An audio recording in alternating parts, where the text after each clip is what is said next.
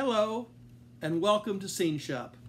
I'm Steve McGaw, one of the founders and artistic director of the troupe. I have to tell you, what you will see here is perhaps one of the strangest shows we've ever done. Then again, maybe not.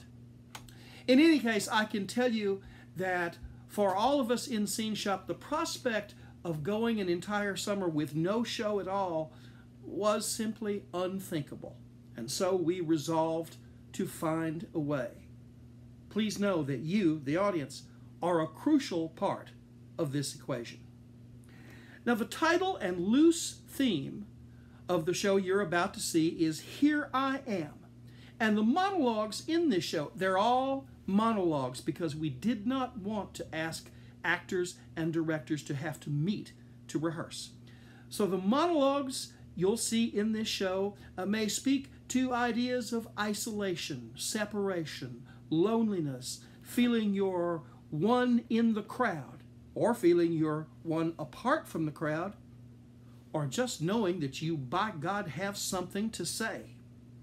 There's also some music in the show, and we think that the terrain we'll cover is pretty wide. I think there are laughs to be had, perhaps tears to be shed, thoughts to be provoked, and we certainly hope there are some surprises along the way. Before I go any further, let me say this, and I should say it 100 times, though I won't interrupt the proceedings for this.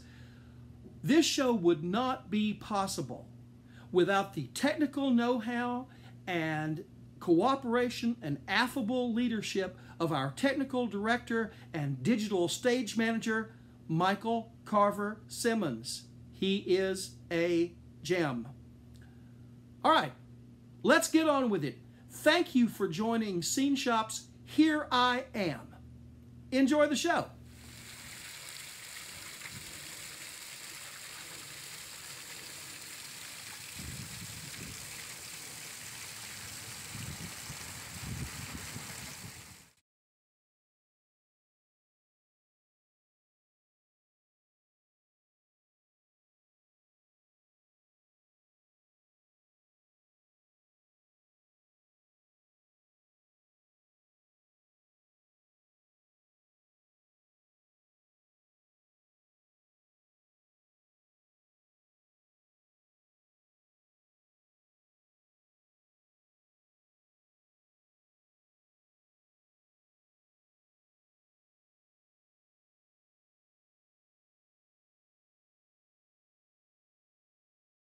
Years old today.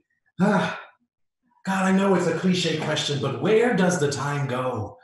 One day he is our baby, cute and wrapped up, wearing one of those little hats and the diapers. Oh, the less said, the better.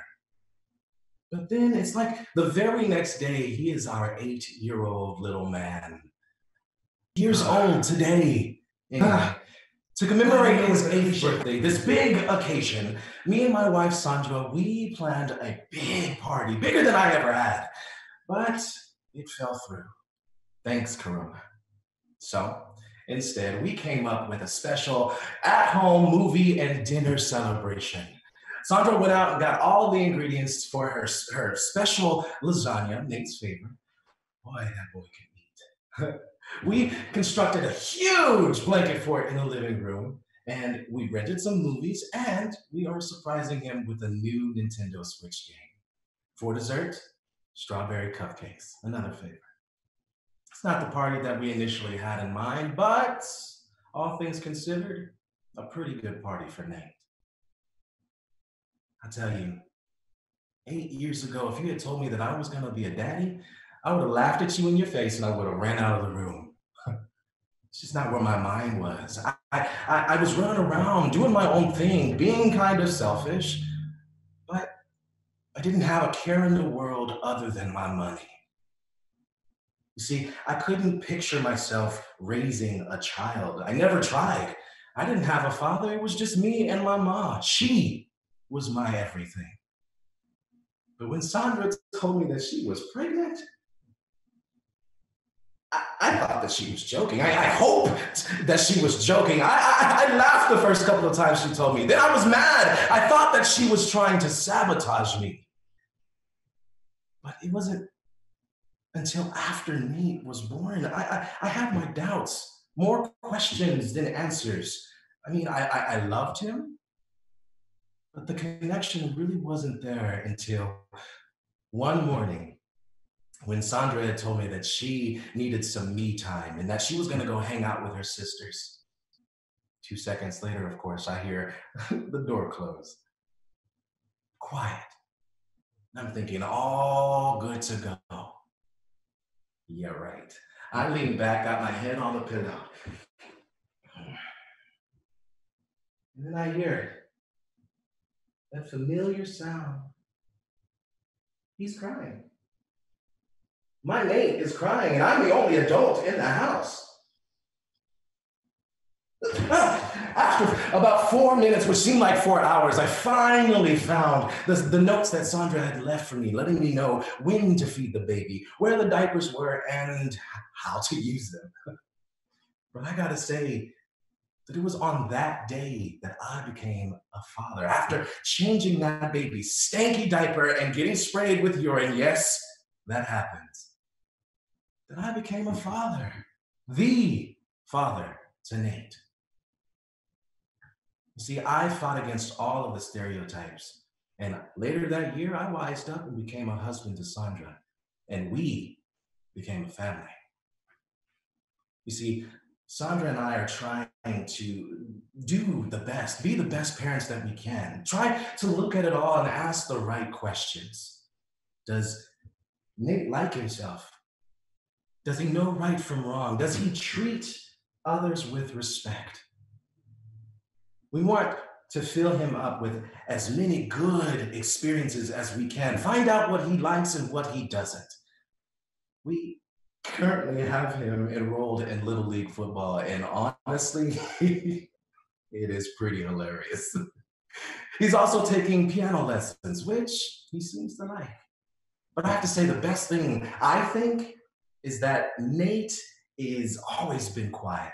The silent type, if you will. But lately, he's been breaking out of that shell, and it's good, but not always easy.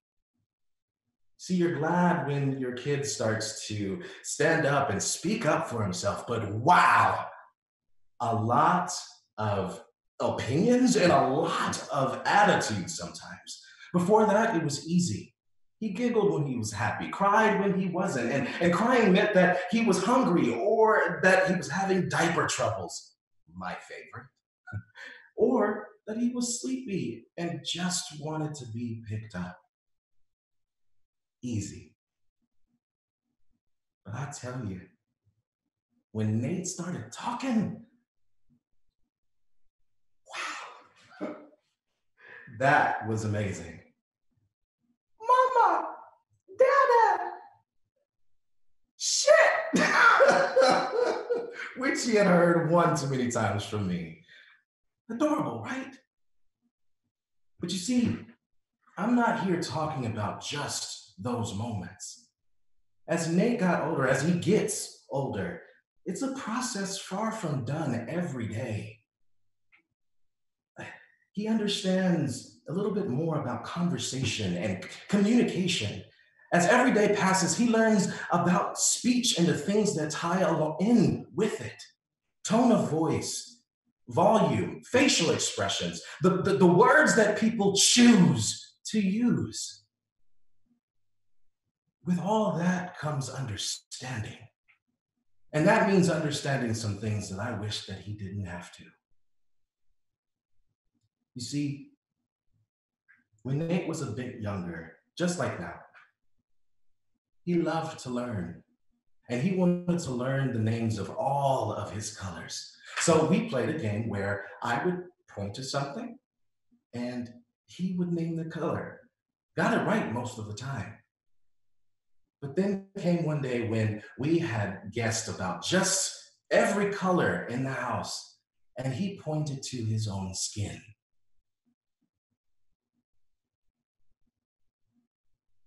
Black.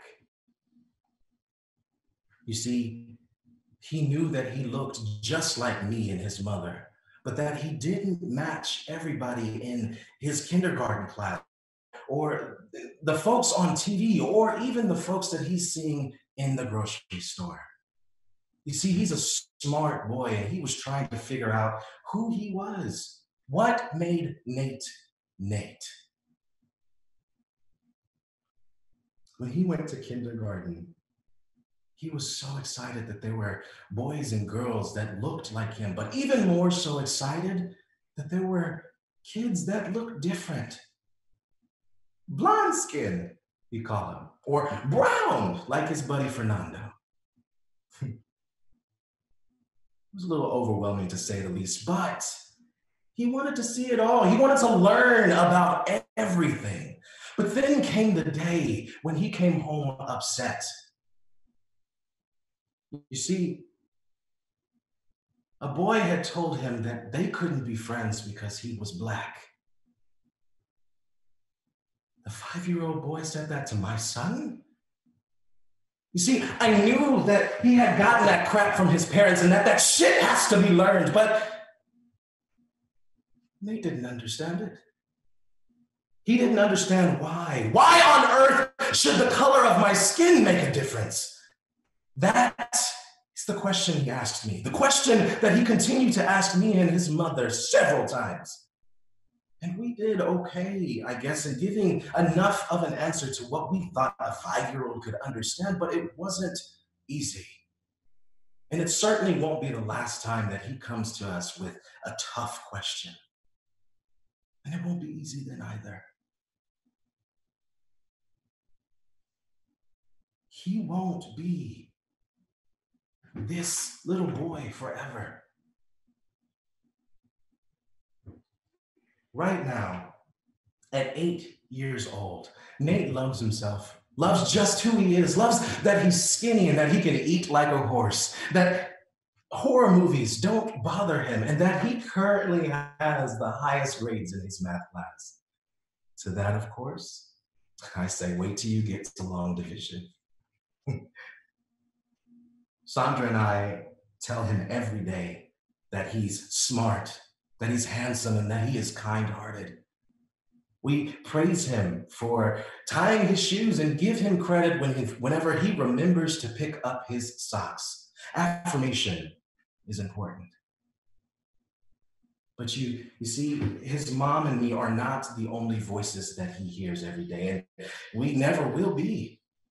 Especially as he gets older. TV, movies, social media, and the news, the words that his peers use on the day-to-day are going to get more and more of his attention as time goes by. And I can't do anything about that. Neither can my wife. Who knows what he's going to hear? What might be said to him sometime? God! What name some idiot might call him. And when he hears about the next George Floyd or the next Trayvon Martin, what is he going to think?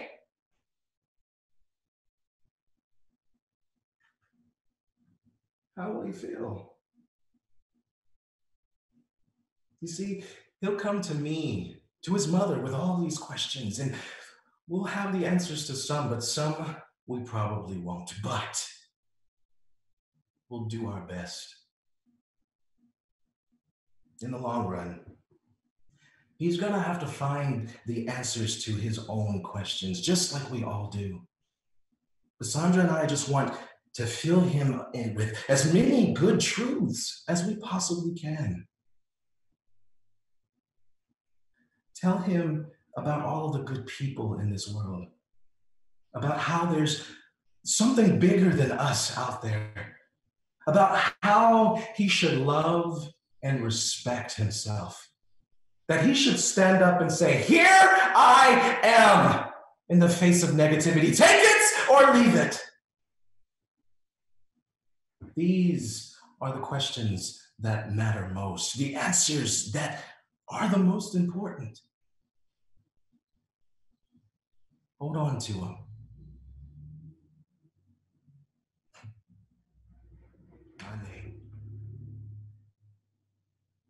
hold on to them. Take them out and look at them often. Just like snapshots.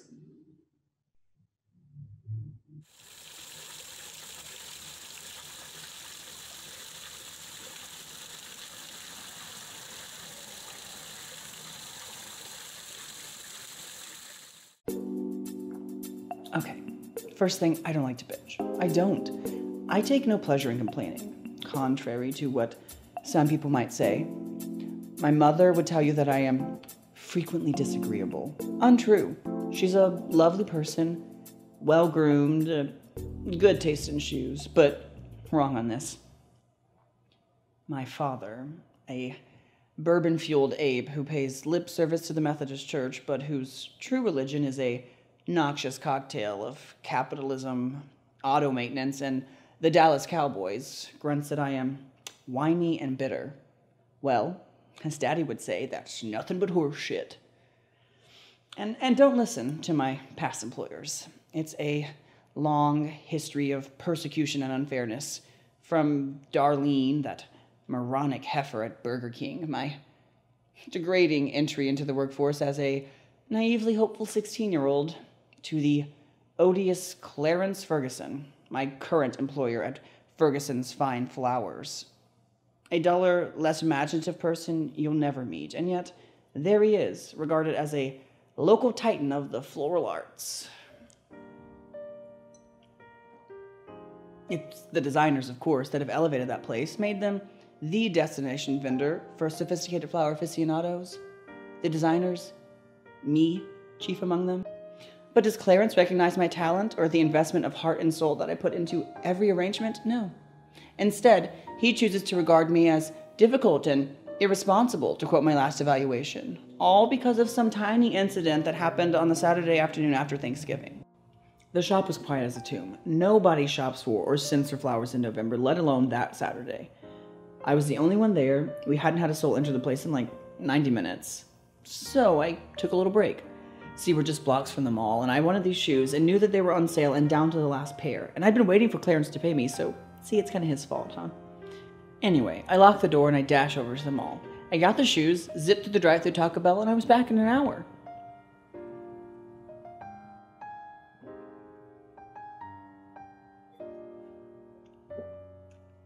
Technically, I was back. I was at the intersection adjacent to the shop when it happened. By it, I mean the incident, and by the incident, I mean when that stoplight turned from green to red way too fast, and the Land Rover in front of me stopped, and I couldn't stop fast enough, and well, they said collision. I'd use the word tapped. They said considerable damage to the rear of the vehicle. I think it was mostly scuffed up paint. Anyway, because I was gone for longer than intended, and because I had taken the shop's delivery vehicle, you see, it was cold, and my heater was broken, and I thought, well, my goodness, it wouldn't do the shop any good if I got a cold and couldn't work. Clarence did not see things the way I saw them. He got completely bent out of shape and went on some tangent about trust, reliability, and company property. Ugh, it was dreadful. Like some scene with my father, or my high school principal, or that one head counselor at that summer camp. Yes, I still have my job, but I'm not allowed to have any keys. Front door, back door, office, delivery vehicle, needless to say. And worse yet, and most unfairly, my hours were cut. To this, my father suggested that I get another job, part-time. Hello? Have you heard of stress? No thanks. I'm using the extra time to decompress, relax, center myself. And very occasionally Netflix and chill.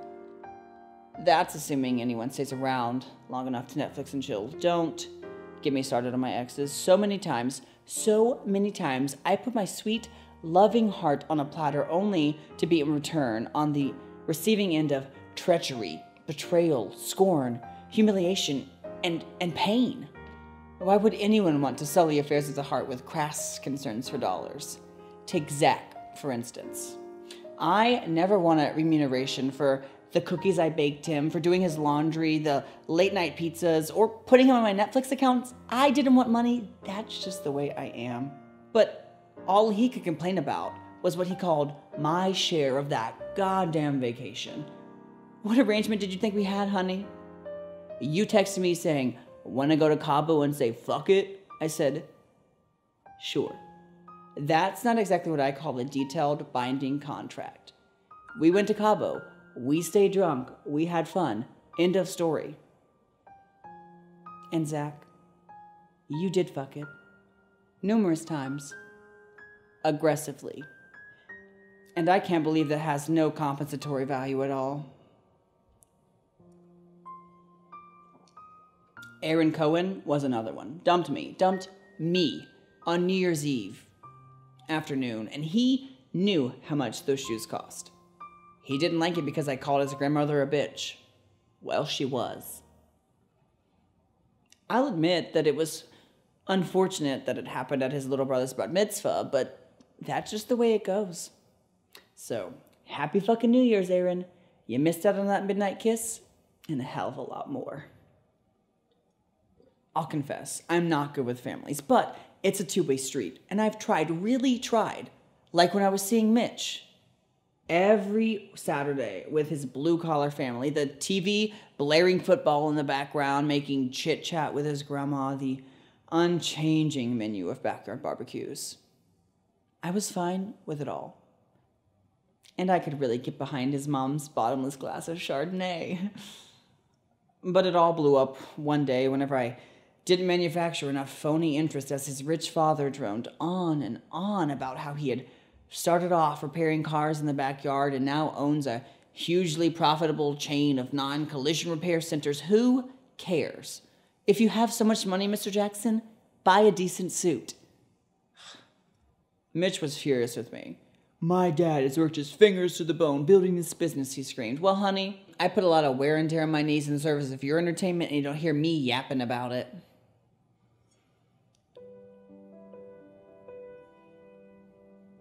I have to say, admit, I guess is the word. I do miss him. Mitchell, that is. God, only his dad called him Mitch.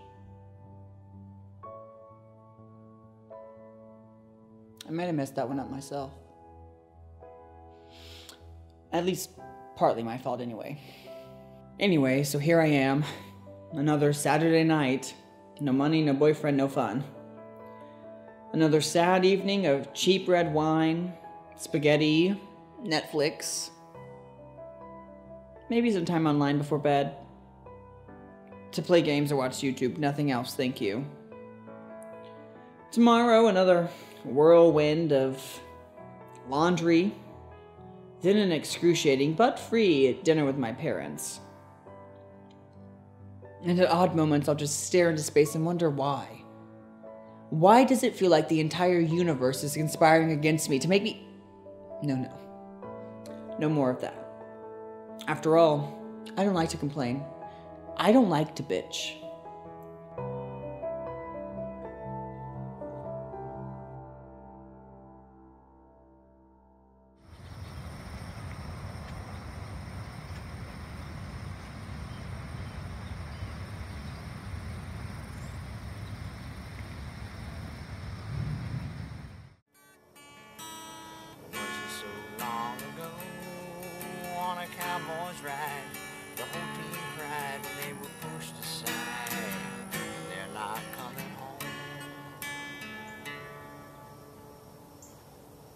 These hands used to heal. Holy Spirit used to just flow right through my body, out my fingertips, and into the congregation, into the sick and the wounded, and into some who I don't really think deserved it. They weren't what I'd call good people, you know. Still, I'd give them what the souls needed, because these hands used to heal. Hallelujah. Hallelujah, without a doubt in my mind. Right, Holy Spirit? You see, I have a little of that Old Testament blood in me. I can be a bit wrathful and vengeful. Sometimes I can be more than a bit. Sometimes my heart would just fill up with so much anger I couldn't take it anymore. I had to get away from that. Healing the sick was making me sick. I had to heal myself. So one day I just up and left all that behind, and I come out here to God's natural world. Nature. The woods. You know what I like best about living in the woods? Well, it's not hiking or hunting or fishing or anything like that. It's breathing. Just breathing. Nothing like filling your nose with the smell of pine to let you know you're really breathing. There's no air like this back in the city. That's long ago extinct. This is the kind of air I used to breathe as a little boy growing up in the country. This is healing air. It healed my tortured soul. Man, it's healing my angry heart.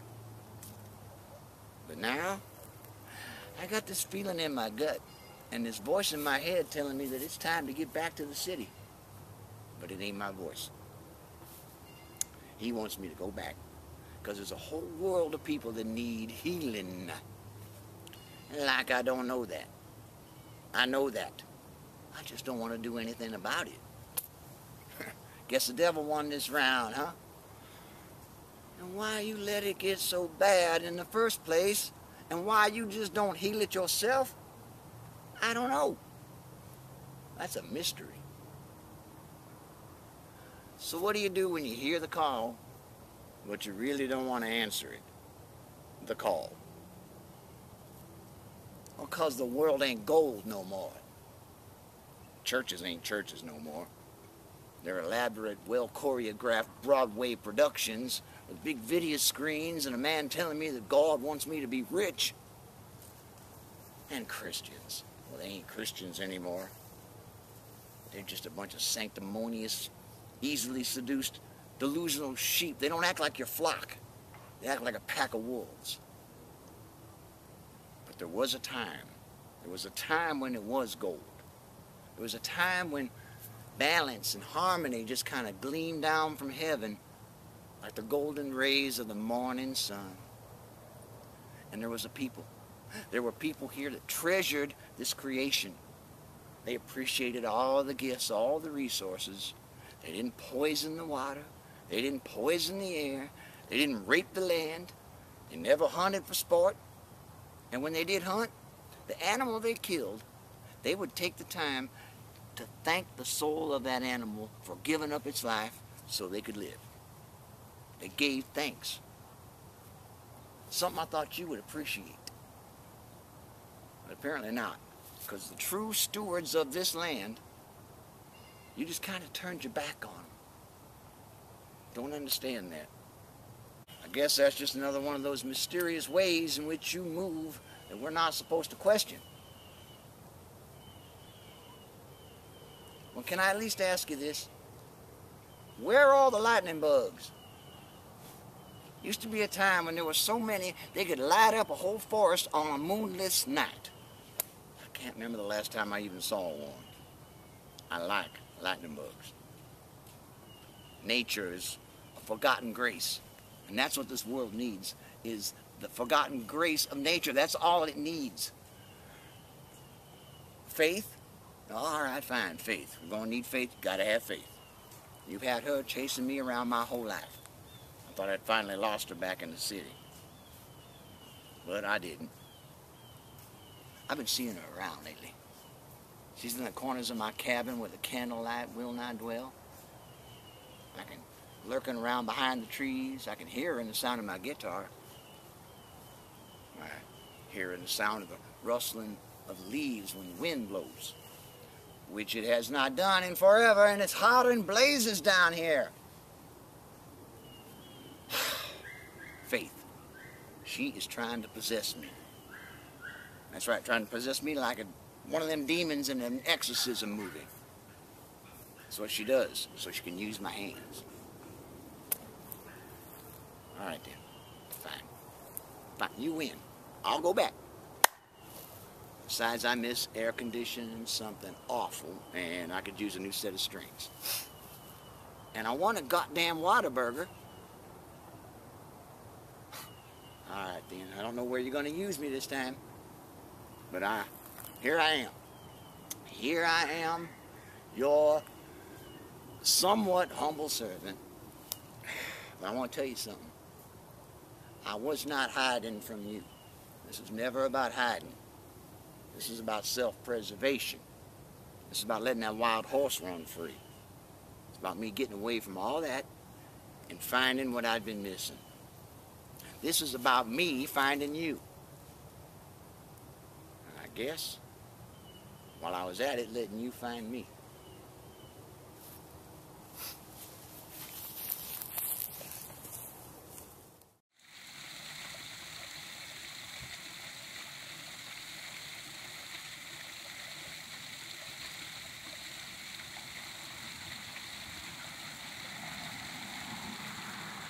Morning, everyone, and welcome back to another day in the wonderful life of distance learning. I think I've got just everybody in here. Here we are at the end of our, what is it, first week? Really? Has it only been a week? End of our first week, and we're all making good progress. I appreciate your notes and your emails, and I know this is very difficult, learning theater via Zoom. But you know what's even harder than that? Teaching theater via Zoom. So, for those of you who asked, what is all of this? I'd be happy to explain that.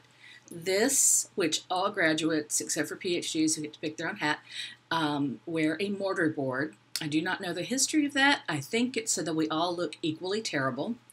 The tassels are usually for the year in the school. You generally only wear one at a time, which brings us to the academic collars. The collars indicate the school and what you majored in, and traditionally you only wear one at a time, but I have those diplomas and credentials just hanging around, so I thought I might as well both. And these are thespian cords. You will learn more about the Thespian Society as you move into high school. Now the gown is just the general unflattering thing that everybody wears, also a big equalizer, but the master's robe has this cool little bat wing thing. I can't fly with it, that would be too cool. But a friend of mine used it to sneak in a Game Boy to his graduation. A Game Boy is a handheld game console, which we used in the dark days, when all we had were flip phones and the only thing we could play on them was Snake. Ask your parents, it's hilarious. So, anyway, I want to remind you that a great title is a great way to pull in your audience. Caroline, Mexican Death Frog, really drew me in, and your story was quite charming. My notes to you are in orange on your Google Doc. Cade, your character's journey from professional actor to homeless man to Walmart cashier was really, really good. See if you can come up with a good title. Caroline, Mexican Death Actor is not going to do it. So, work on those titles. And remember that even though I am not there with you, you know where to find me. Here I am.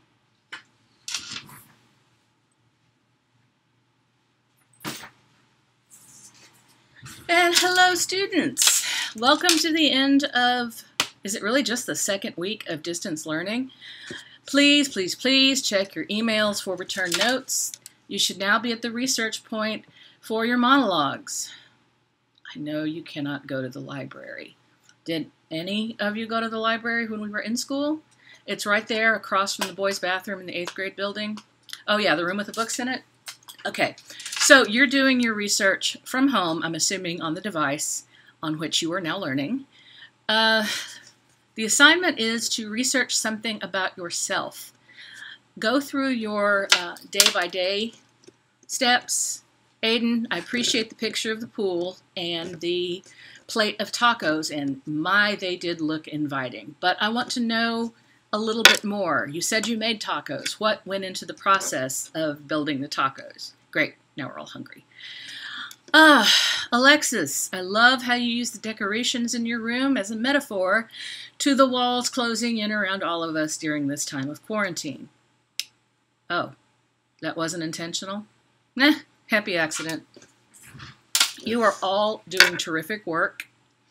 Please do not feel that you have to wait till the last minute to finish the assignment.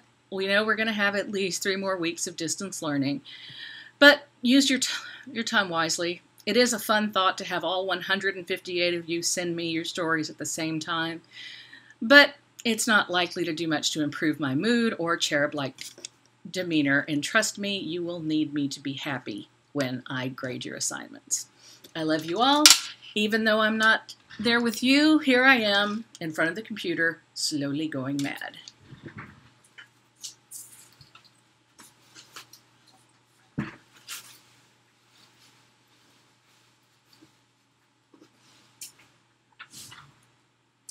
And we're back. Actually, I didn't go anywhere. I'm still in my house by myself with the cats. Okay. Hey there. What week are we on? Who's got a calendar? I think I do. 4th week. Huzzah. By now you have heard that we are going to be winding down this school year from our homes.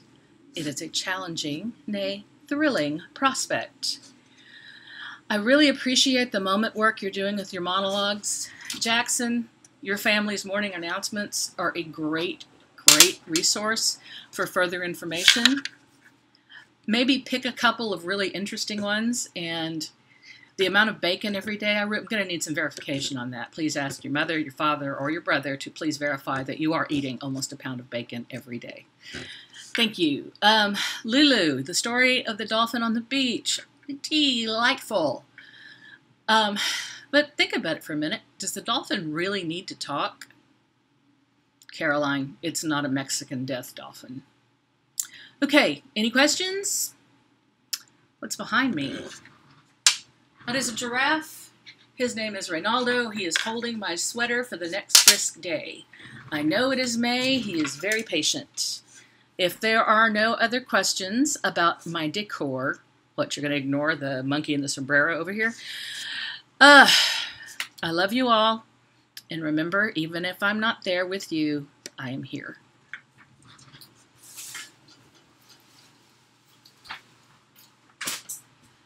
Okie dokie, artichokes. It's great to see you on what has to be the millionth day of learning. Gary, those are some amazing slippers. And they glow in the dark too. Awesome. So let's just get those lights back on so we can get back to work. Your monologues turned out great.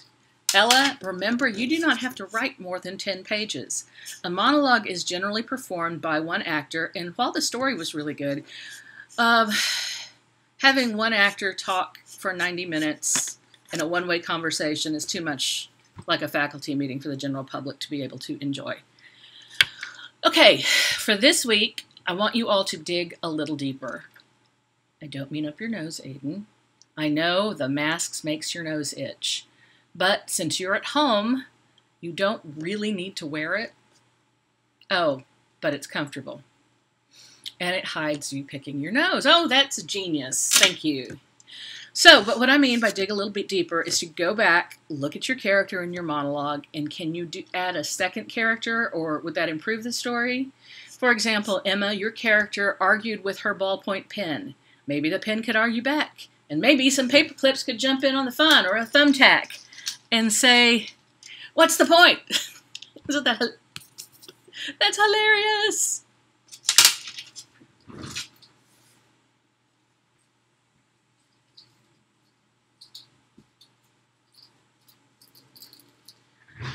All right, welcome back to the bazillionth day of distance learning. I'm appreciating all of the emails. I do have more than one of these shirts, and I haven't been sitting here wearing the same shirt and the same sweatpants for 2 months. I do appreciate the concern, though. I am actually doing really well, stability-wise, and thank your parents for their inquiry. I am taking advantage of online counseling. Very, very impressed with the work you've turned in. You officially have another week, but if you've got a final draft, go ahead and send it in. Love you all. Stay safe. I'm here. You're there.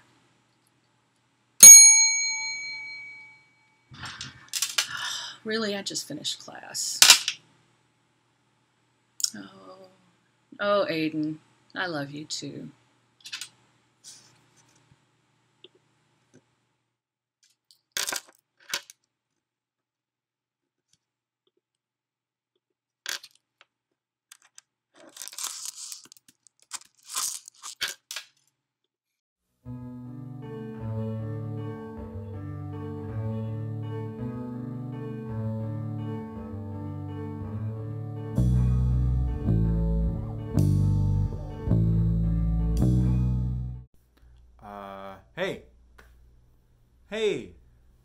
Janelle.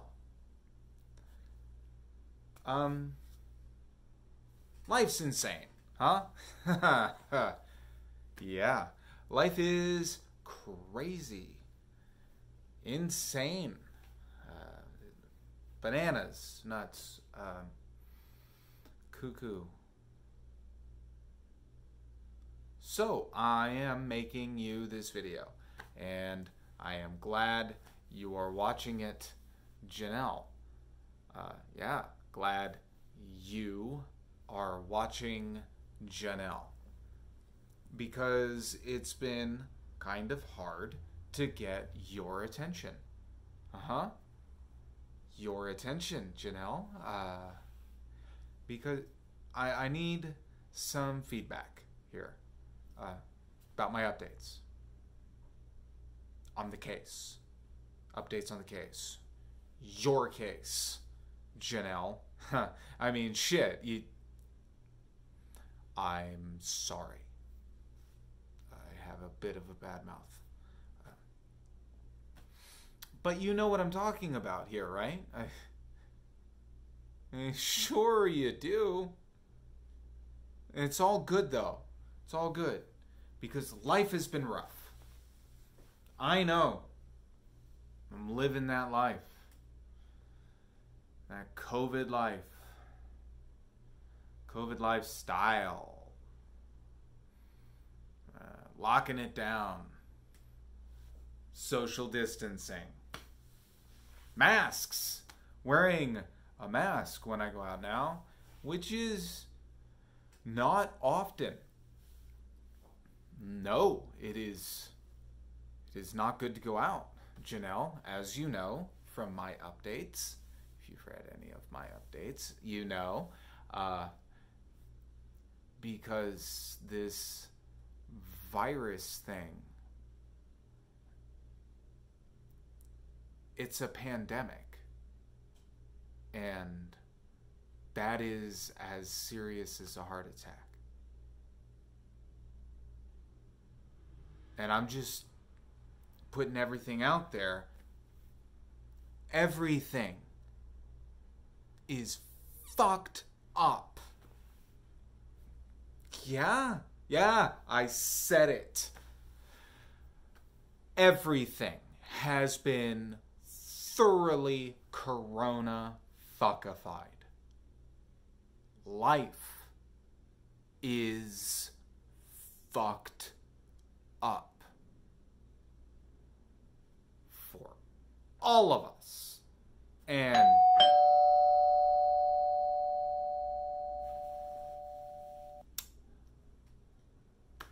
excuse me. Wow. Excusez-moi. Sustenance has arrived. It is some fuel. So, where was I?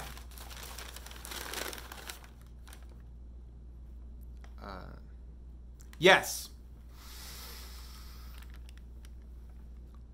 Life is fucked up. For all of us. I know that. You know that. We both know that. Yay. Oh my God. Oh my God. Oh my God. Oh my God.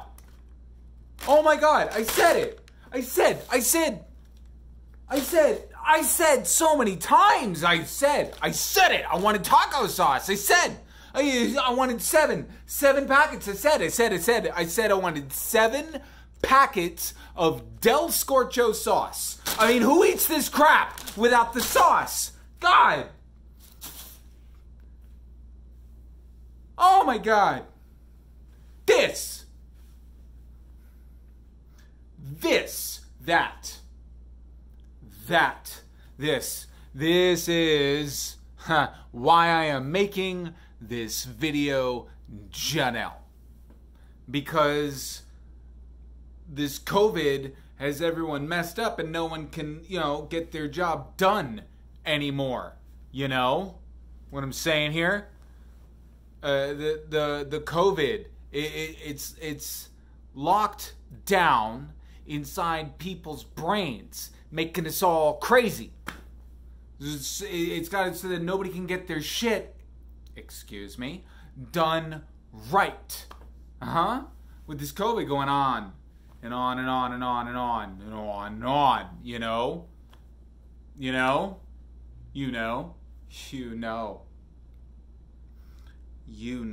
You totally know. Because of the case. You know because of the status of the case. Our case.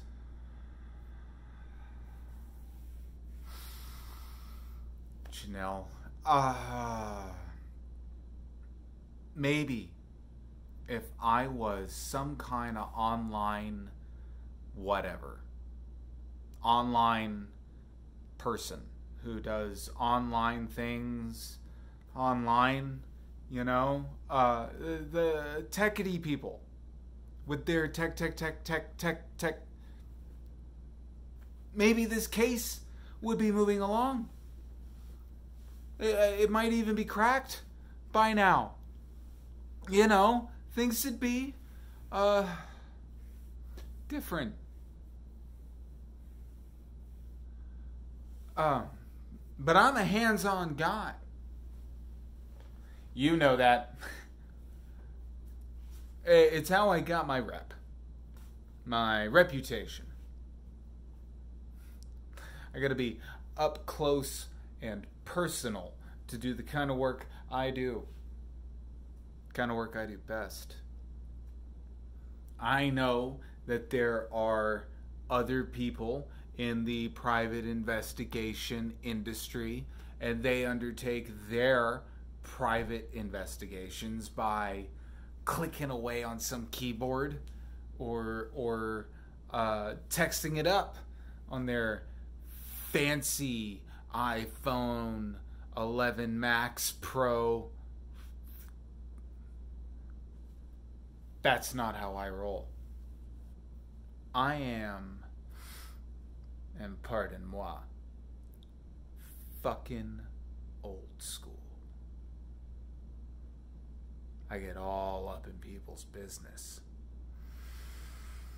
I'm the guy that they see staring back at them in their rearview mirror. 2 a.m. just outside the window when they finally decide to draw the curtains. That's me. Delroy does not back down. Delroy watches and waits. Delroy unafraid. But you know that. You knew.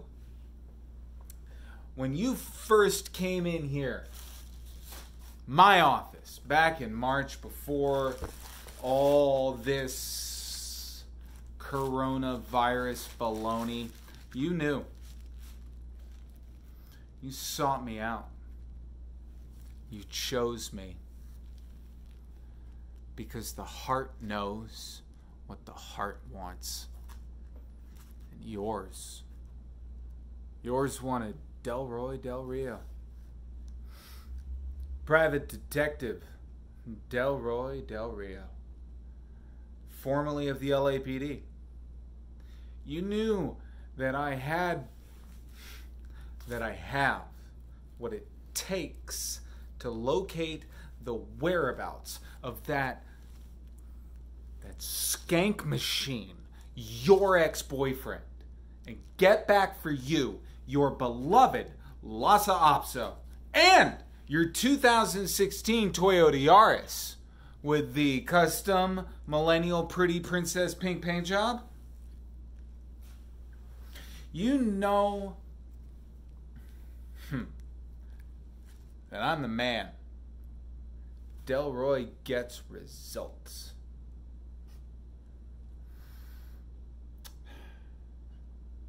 Because you did the research. You did your detective work. You cried out into the wilderness. Google budget-friendly investigations. You found me. And I gotta admit, it gave me literal life, Janelle. To have someone with real class come in here. It was like, oh, you ever see Chinatown? Not the neighborhood. I am talking about a film. It is a classic detective movie, finely made film. I think it's on Hulu. Do you have Hulu? Anyway, you should watch it. It's about this guy, and he is like the greatest detective ever. Jake. And Jake, he's sitting in his office like I was, right, back in March, and this really classy lady comes in, and she is just like you. Just like,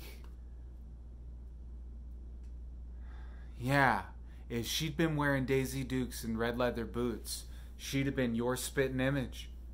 Huh. But you came in here to the office of Delroy Del Rio. You told me your story, shared your pain. You gave me $500 up front, and you trusted me to hit the ground running, to put together the pieces of your shattered dreams. And I got to admit, I feel like I've let you down, Janelle. Yeah, I do. This COVID has stopped me dead in my tracks. Yeah, it has. I'm dead.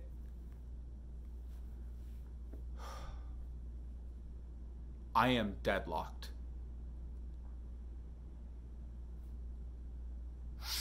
And I'm scared. I am scared of what that skank machine might be planning. What he might do. What he might be doing right now. You know, I am scared for you and for your Lhasa Apso and your Toyota Yaris. But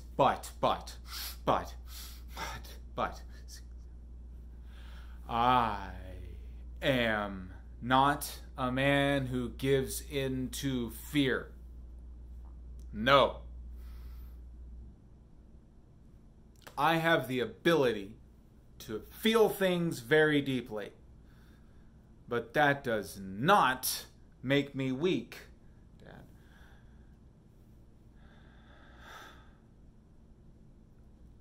I am going to find you. I am not going to give up on you, Janelle. Because I know that you would never give up on me. I'm going to find you.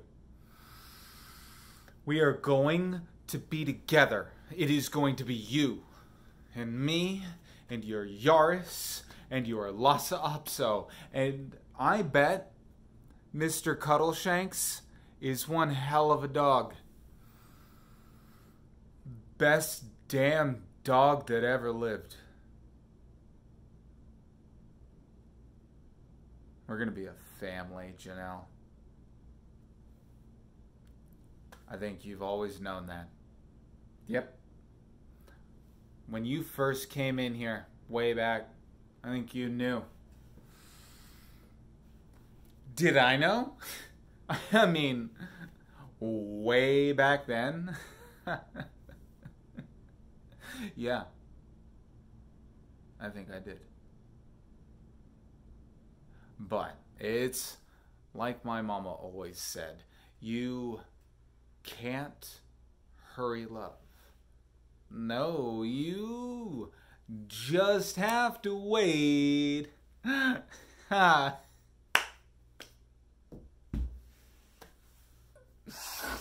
God, sweet God, you hang in there, Janelle.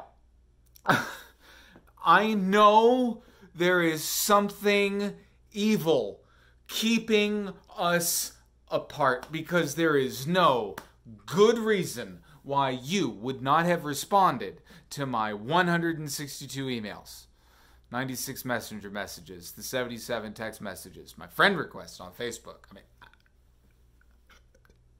are you in a bunker? Does that skank machine have you in a bunker? Oh God, baby, I keep having this dream that you are in a bunker, baby, and I don't even know when to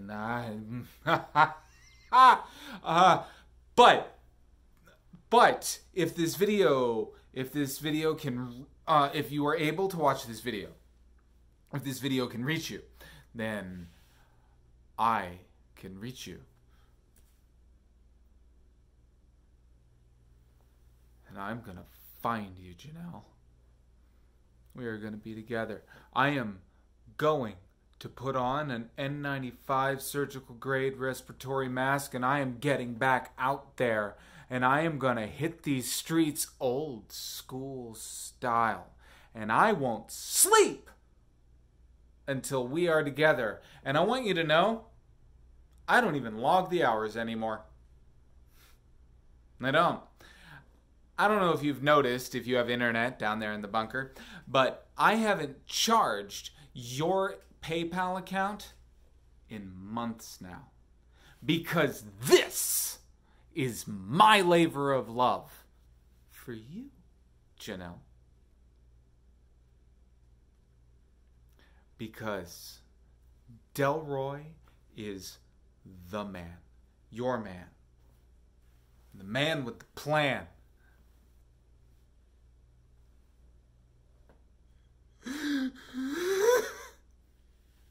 Yeah, I mean, I'm. What does tomorrow even bring? Do we even think about tomorrow? Do we dare? Is that even still allowed?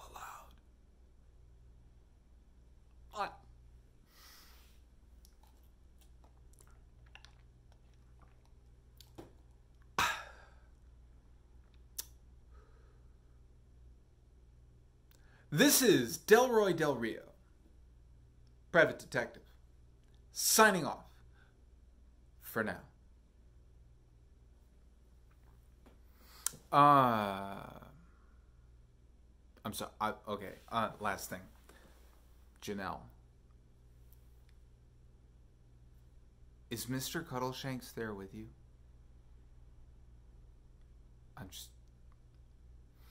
I would like to think that he is.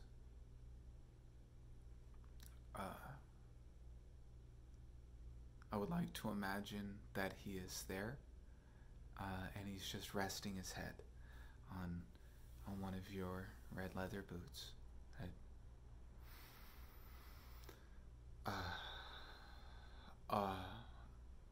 And Janelle, wherever you are,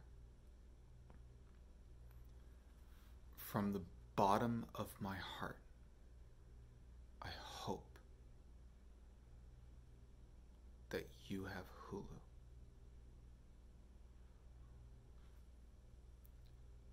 Over and out.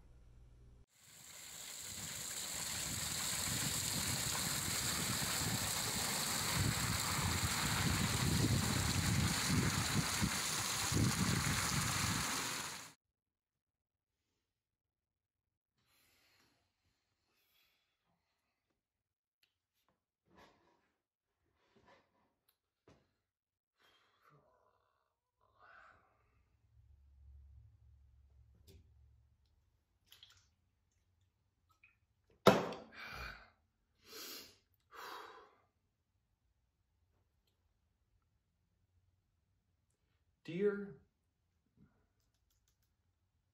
Hello. Hi. Hi all. I'm writing this review today because I have something I need to say. First, this is the review of the Greyhound Bar and Grill I should have left 6 months ago. I regret not writing it back then. 5 stars. A cheeseburger that is pure heaven. In short, the beauty of this burger lies in its simplicity. 1 6-ounce beef patty, perfectly seared on a seasoned flat-top grill with a crust no one could ever replicate. While crispy on the outside, it's a perfectly juicy medium rare on the inside. The soft potato bun is masterfully toasted, and 1 slice of American cheese combines all the flavors into one delicious, greasy bite. Yes, that's right, American cheese. No bacon jam spread, no brie, and for God's sake, please no arugula. Okay, these things, they belong on salads. Shredded iceberg lettuce, 3 pickle slices, and 1 thick slice of raw onion. That's it. Nothing here falls apart. Each bite sets itself up for the next. This burger is neither an innovation nor a culinary phase. It's a symbol for what's always been good and right in the world. Sincerely, Carl Rogers. Or maybe I wouldn't have put my last name. I don't know.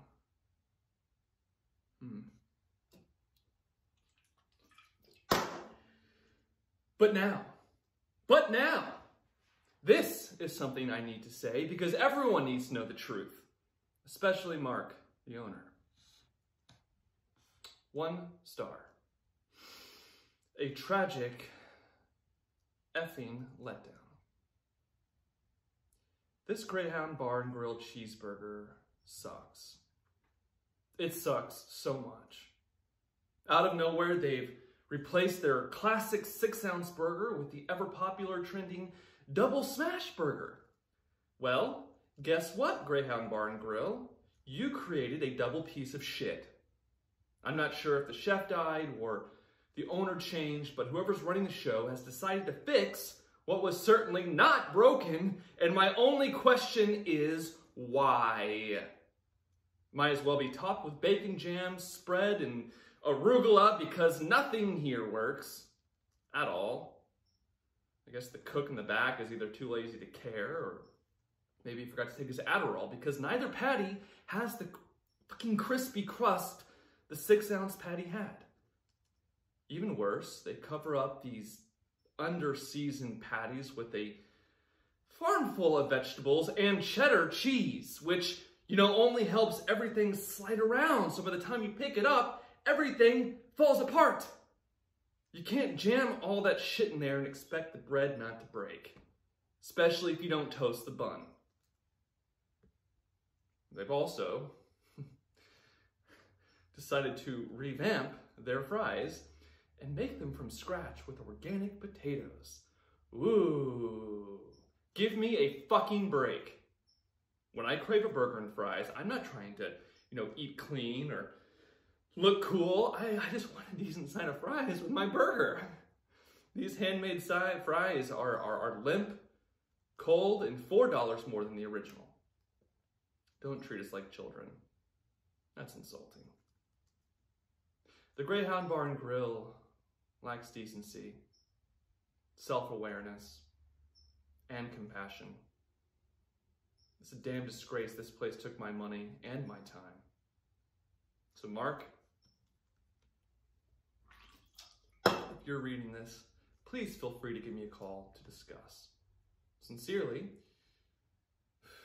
Carl Rogers, 323-457-8433.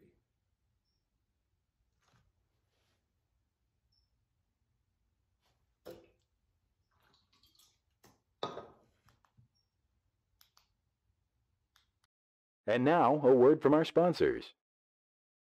Hey folks, what are you doing? Come on down to Mito's. We're the original no-frills family-style restaurant powered entirely by meat. Now come on, let's get to the good stuff. Let's meet our meat. You won't believe it till you tried it. The traditional meat shake. A tall glass of chilled, well-done, and not too bad ground chuck, or if you prefer, ground Lucy, because we're not gender biased around here. It all comes out the same way. The meat salad. This salad doesn't need spinach to feel substantial. That's the job of our world-famous sausage croutons. The hot chocolate Mito, always on the menu to enjoy before, after, and during your meal. Call now to reserve our lovely private dining room for your next corporate function, family reunion, child's birthday party, wedding reception. Hell, we even do wakes. Now feast your eyes on our menu. From our gotta see 'em to believe 'em Mito cones with that buttery mashed potato center, or if you're feeling loco, just yell Mito me and we'll upgrade those taters to chorizo and you'll go home even happier. Then we've got the offer you'd better not refuse. Pasta a la Mito. Served with our special Mito's house-made pasta. It's the only all-meat pasta on the planet. Get it either bow tie, farfalle, or classic spaghetti. Ooh la la. Don't ever say we don't do fancy at Mito's. From the Mito's no cheese please cake to the savory eat 'em by the basket if you wanna, Mito's balls. A worldwide family pleaser for any occasion. Wanna hear more? You bet we do. We don't just cater to large groups either. Single or double meat eaters are also welcome. And don't even think for a second that you have to leave your non-meat eater friends and family members home with the dogs. Nope, we got them covered too. At Mito's, we proudly offer unlimited trips to the Mito's sidecar, which hosts a wide assortment of sides, including all the white bread that a dying man could choke back. Always remember, when our customers use Mito's puns on any of our staff at any time, they will always get 10% off. Because for us, meat's got no other spelling no matter the context. God bless Mito's. During the Merry Meaty holiday season, kids eat free when they sing the official Mito's holiday anthem. Come all ye meaty gentlemen at the Mito's family hearth. Folks, here's the deal. I founded Mito's because of my late night sweats. My guts knotted in fear that we might, as a country, as a God-fearing people, be losing our connection to meat. I mean it. If we're not eating meat, and lots of it, are we still America? For us at Mito's, meat consumption is a sacred, time-honored tradition, passed down from one generation to another. I remember my mama's meatloaf. I can recall that my Uncle Lester's chili was so thick, you had to stir it with a baseball bat. And I can get choked up just thinking about Granddaddy's pork chops. We don't think it negatively impacts the earth or humanity or the ozone or the stars above or whatever the hell those celery-eating snowflakes want to whine about next. Meat consumption is the way it's supposed to be. The way God Almighty intended. Eat meat. Eat meat! Hell, those two words rhyme. What greater sign from God do you need? Meat is what keeps us going. Meat is what powers our lives. Meat, by God, keeps the lights on. We eat meat not because of our political persuasion or our diverse selection of Christian churches, our pro-football affiliations, or even which side we fall on the hot-button issue of loving Willie Nelson despite his leftist leanings. No, hell no. We do it because we are endowed by our Creator to eat His other creations. That's enough talk. Now belly up to the table and get yourself some meat before it gets cold. I won't say before it's all gone, because at Mito's, hell, that ain't ever gonna happen. Now come on, get your asses in the truck or car and get on down to Mito's. We're located just south of Waco, just exit Hewitt Drive, go past the Crestview RV Park, Wave at the fellers at Earl's Conoco Station, and there we are. See you soon.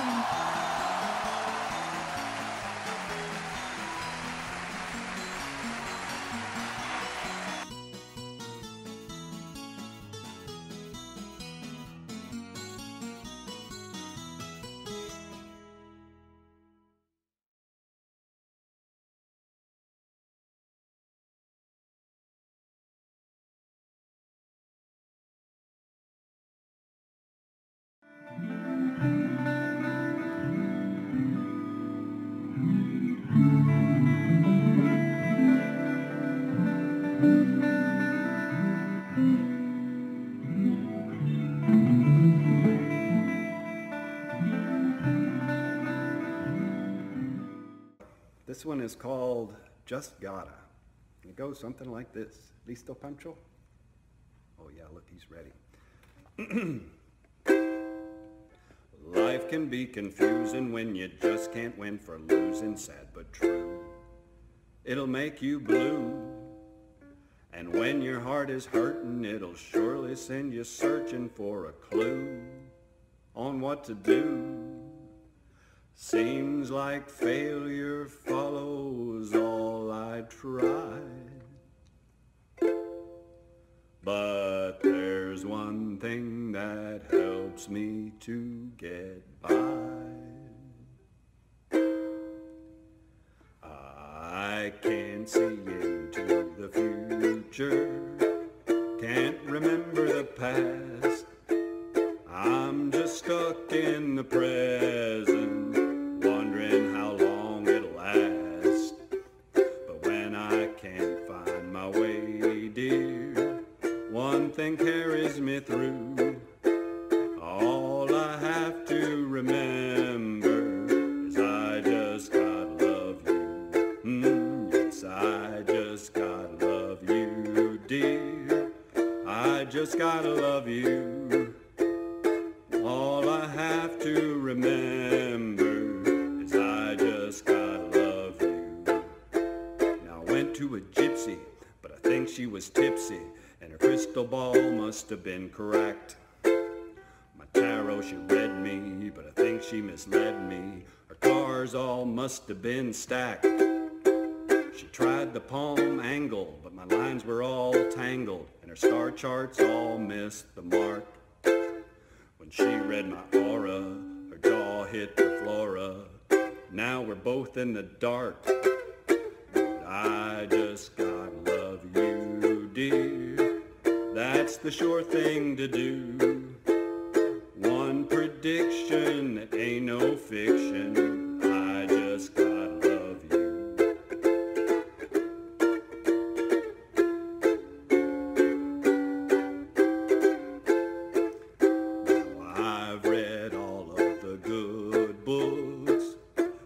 A few of the bad, been to shamans and gurus.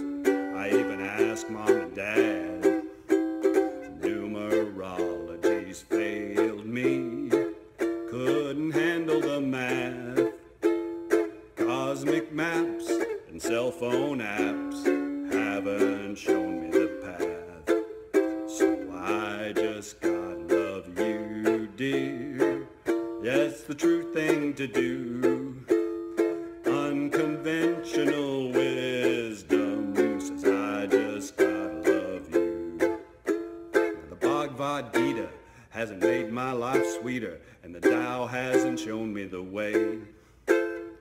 Astral projection sent me in the wrong direction, and constellations led me astray. I followed the Buddha, cleared out my Vishuddha, done Tai Chi, Chi Kung, and Feng Shui. I dabbled in Tantra and mumbled some mantras. Still don't have nothing to say, except I just gotta love you, dear. That's the way that is true.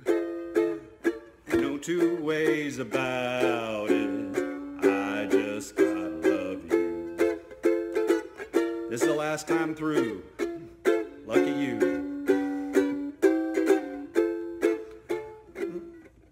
So when I can't find my way, discouraged, my hope starts to fade. When my life ends me lemons, I can still make lemonade. I may not know where I'm bound, babe. Clouds still hinder my view. But in your eyes, there's clear blue skies. So I just gotta love you. I just gotta love you, dear. You. There's my prize, it's in your eyes. I just gotta love you. It's unconventional. I just gotta love you. And unconditional. I just gotta love you.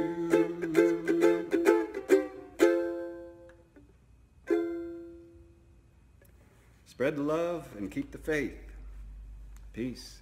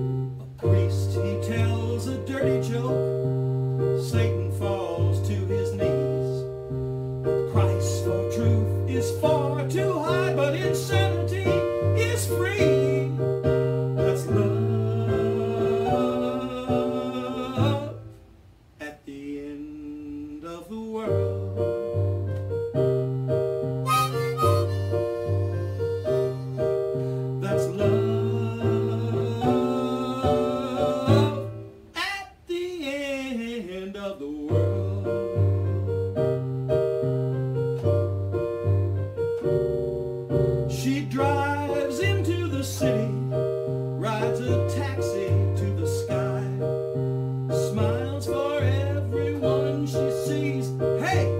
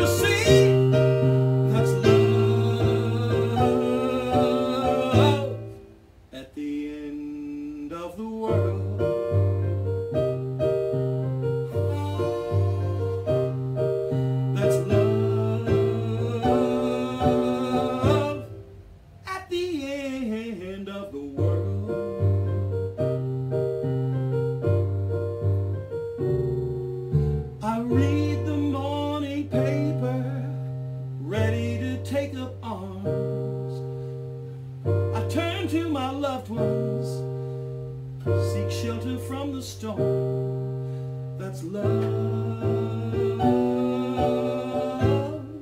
At the end of the world,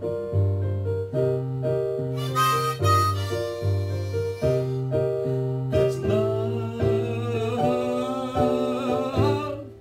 At the end of the world,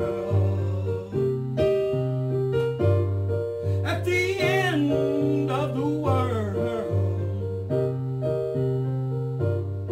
at the end of the world, at the end of the world.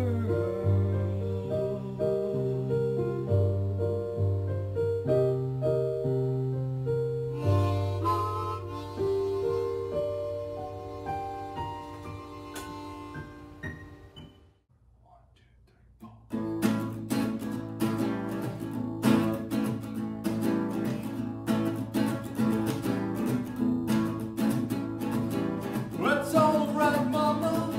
What's alright for you? What's alright, mama? Just treat it where you do. That's alright. Well, that's alright. Well, that's alright, mama. Any way you do. Mama, she done told me. Papa done told me too. Son, that gal you're fooling with, she ain't no good for you. That's alright. Well, that's alright. Well, that's alright, mama. Any way you do. Leaving town, baby. Leaving town for show. Then you won't be bothered with me hanging round your door. 'Cause that's alright. That's alright. Well, that's alright, mama. Any way you do. Alright now.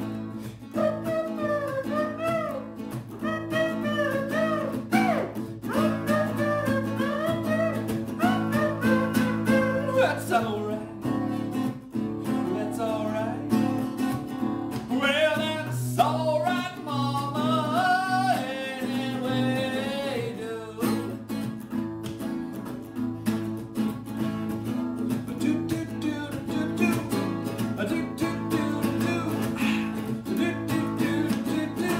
Whoa, that's alright. That's alright. Well, that's alright, mama. Any way you do.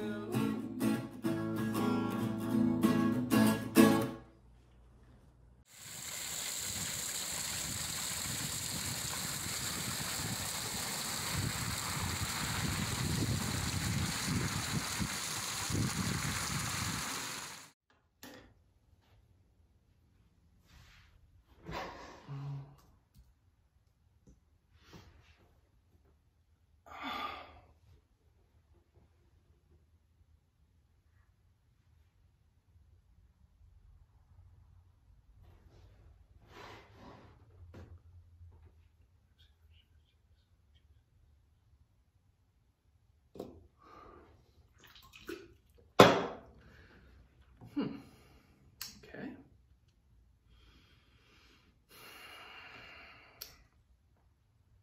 Dear Mark, I see my previous post has caused quite the uproar.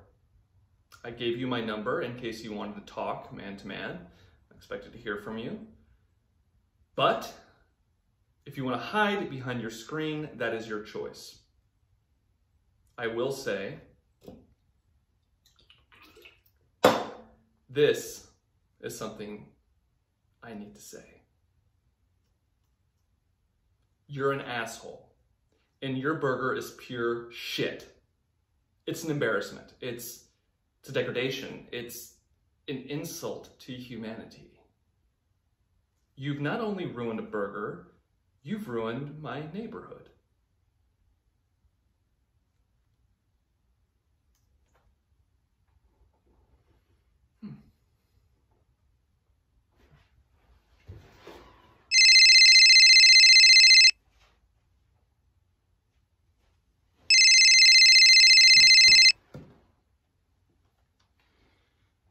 Hello?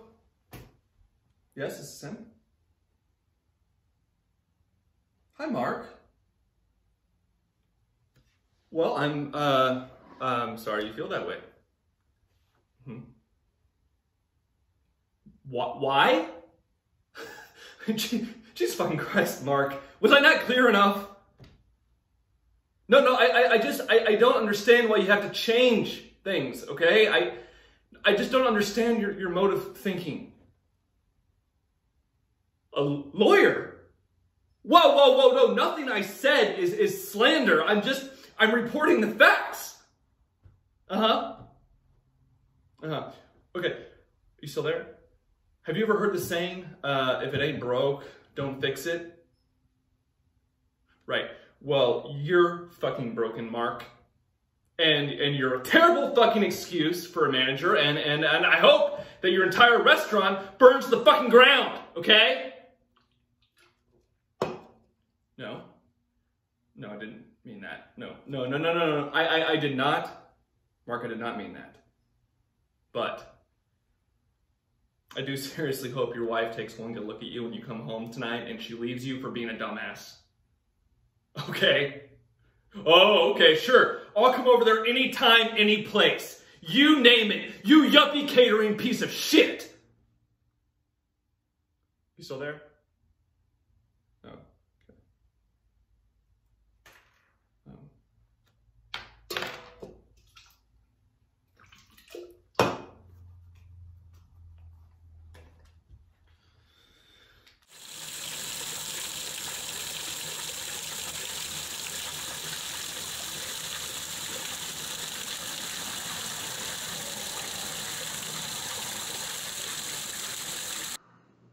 Hello, my fellow Truth Warriors. My name is Parker Worthington, and as always, this is the Parker Report.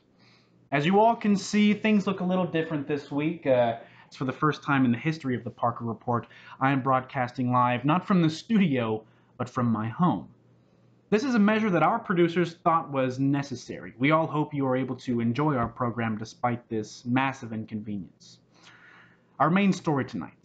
The Chinese coronavirus has been rampaging around the United States. Well, at least, that is what the lamestream media would have you believe. The day-to-day of the virus news seems very much unpredictable, as even certain states that previously pledged to reopen are actually now unreopening. Despite this unpredictability, some truths ring true.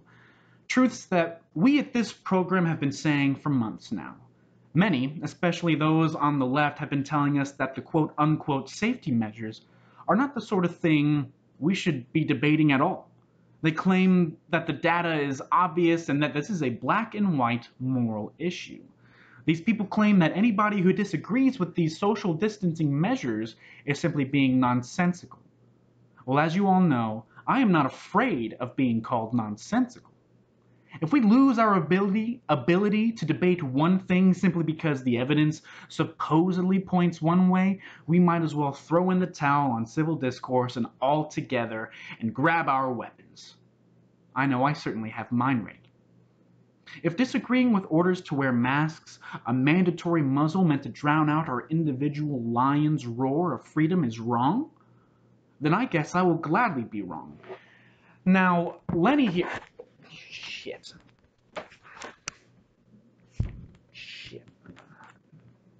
I mean, darn.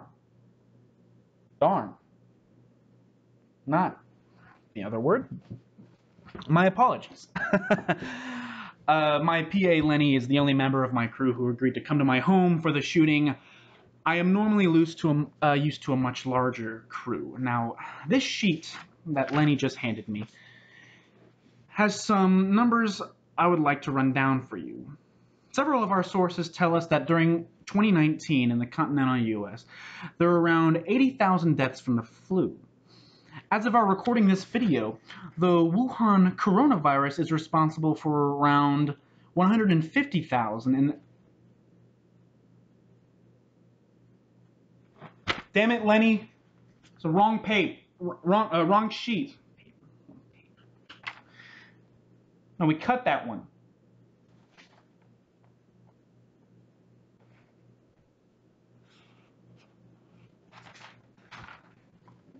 We cut that. Oh. Now, as of our recording this, the COVID-19 death rate is around 5.3%. The flu, by comparison, killed 11% who contracted it in 2019.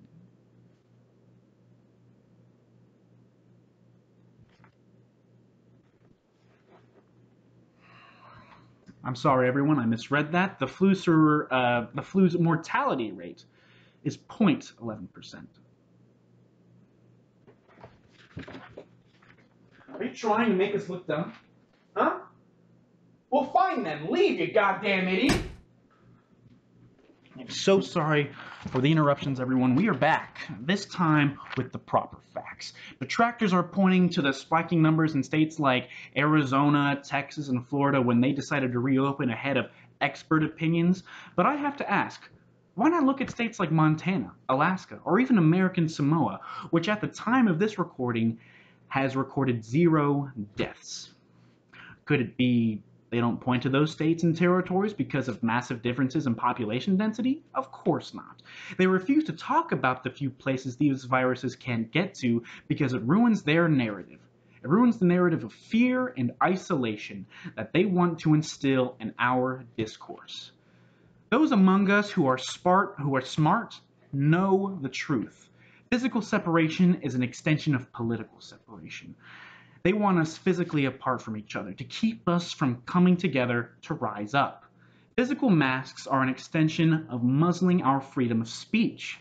The masks strips away our individuality. Let us not forget that over 99.9% of communication is nonverbal.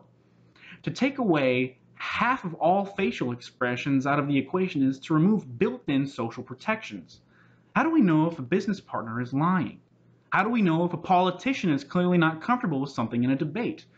For Christ's sake, how do we know if children will be able to tell who a pedophile is and isn't? To top it all off, there was no logic behind even wearing masks in the first place. I have one question for the mainstream media. If the masks are successful in stopping the spread of COVID, why do we even need to shut down? If the masks are able to stop the disease, why do we need to stand 6 feet apart? Because of all of this, the masks themselves have become a political statement. To wear a mask is almost as if to wear the opposite of the MAGA hat. It is as if to say, hey, I am okay with the New World Order, George Soros, and the globalist agenda. This is okay. It falls upon us to look towards Alaska and say, no, I won't let fear stop me from eating at a packed Applebee's. Here I am, taking a stand for us, taking a stand for America. I hope all of you are willing to stand with me when I say I would rather die a free American who can go to my favorite sports clips than live as a slave being suffocated by a mask.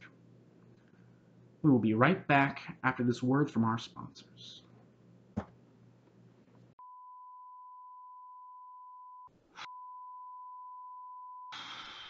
Ooh, that was rough. That was rough.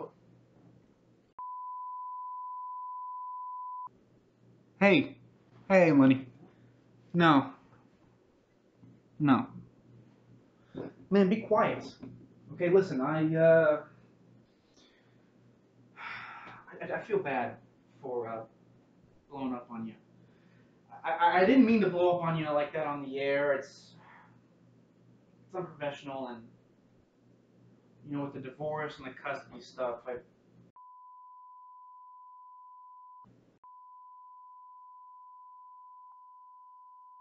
me yelling at you had nothing to do with you. You know, it had to do with me, man. Us Troop Warriors, we gotta stick together, man.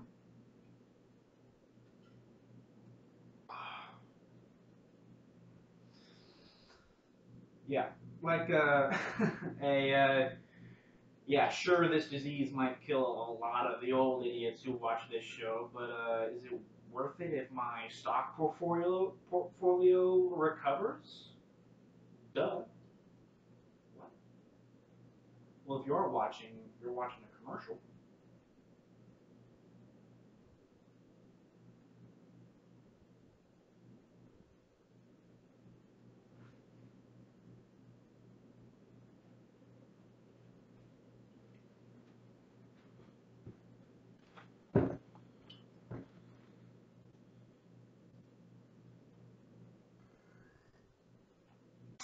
Well, I hope you all enjoyed that little skit Lenny and I planned. We thought a little bit of humor, no, not even humor, a satire might lighten the mood. And that is my boss. Okay, this is Parker Worthington. And if I'm extremely lucky, hopefully I will be checking back in with you all after a word from our sponsors. If not, well stay diligent, my fellow truth warriors.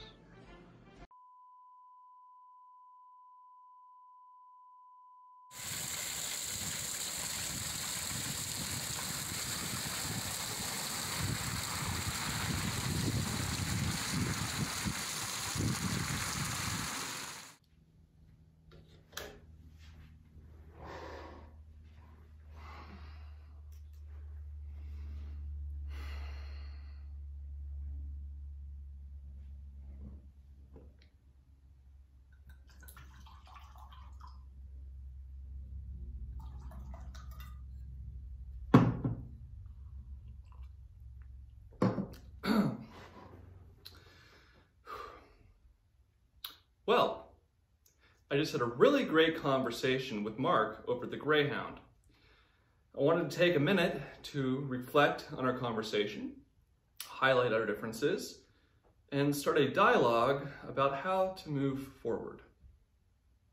Thank you, Mark, for your willingness to talk. After all, we're all neighbors here on this wonderful planet. When I wrote the Greyhound Burger was a disgrace and an insult to humanity, what I meant to say was that the new Smash Burger is really pretty decent. It has meat and cheese and toppings, and you can eat it. As I stated emphatically in my previous post, the original Greyhound cheeseburger was a work of art, pure and simple, and I stand by that. But I suppose someday the Mona Lisa will come down. You can't hang on to greatness forever, because I guess that's unsustainable in a world that demands whatever this one demands. I understand you feel the need to constantly satisfy a younger clientele. You have to adapt, you have to grow, you have to move on, even if you can't seem to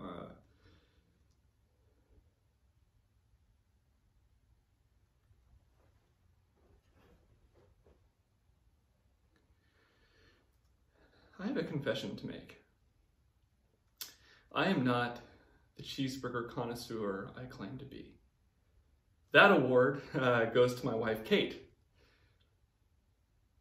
Kate she could run circles around Bourdain, Fieri, you name it.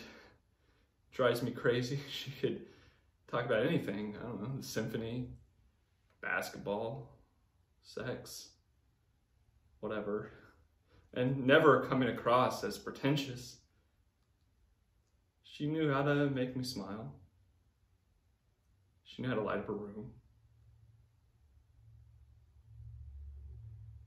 What I didn't know is that our cheeseburger at the Greyhound Bar and Grill would be our last meal together. The last time I could look at her in her big brown eyes and hear her say, "I love you more."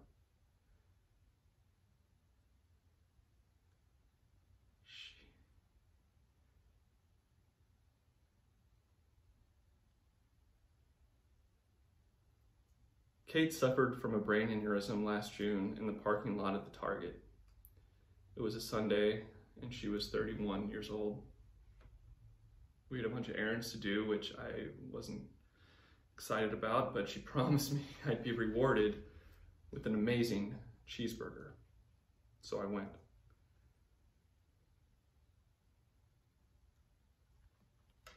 Our photos are still up all over the house. Haven't touched a thing. Her closet, everything is still there. I just can't.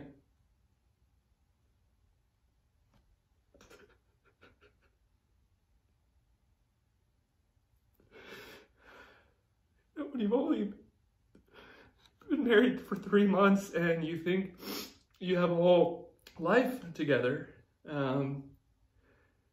it's so hard. It's so hard to find that one thing, that one memory that puts us back together again.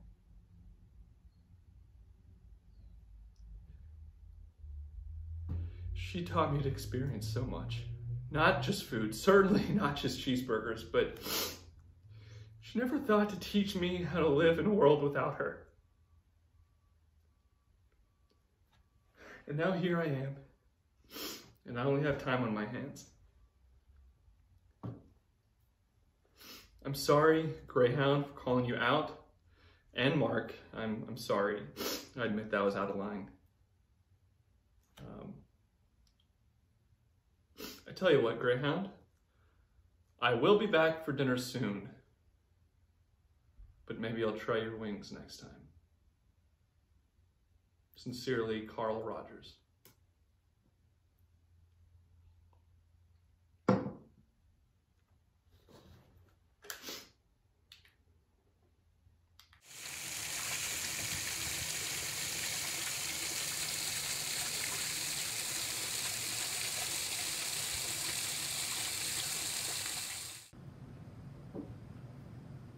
There's a comet up there now, somewhere. They say we're going to see it soon. It's called Neowise. If I want to see it, I have to see it this time around because it's not going to be back for 7,000 years. We saw Halley's Comet back in 1986. Me, Mom, and Dad. My dad said, enjoy the sight. He said, you are witnessing something recorded by Chinese astronomers who lived before Jesus, written of by ancient Greeks and medieval European chroniclers. An image of the comet is described in Babylonian records. My dad told me that the comet inspired the famous Italian painter Giotto's rendering of the Star of Bethlehem in the Adoration of the Magi. It also inspired a tattoo I got on my back when I turned 18.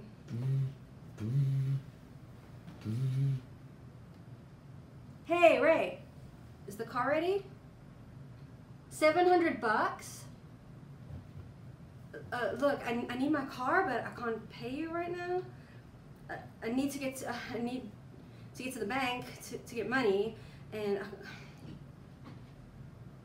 I need to get to the bank so I can get money. But I can't get to the bank till I get to the DMV because I need an ID, and I can't get to the DMV until. Okay, you get it. What? The bank isn't taking in-person customers? DMV either? Since when? Are you sure? Even with a mask? Great. Well, look, Ray, can we work something out? I mean, you've let me before, and I've been good for it. I know you're trying to run a business. Oh, come on, Ray, I've got a job, too, if you count cat sitting. I just need my car, bruh. And I need groceries. I can't live without groceries. And cat food? The cats are down to their last fistful of crunchies. And a haircut. How am I going to get a haircut? Toilet paper? Yeah, why? Of course I have toilet paper. But why? I mean, and then? Is there a shortage? People are just so, Okay, Ray, I'll call you back, but I need my car.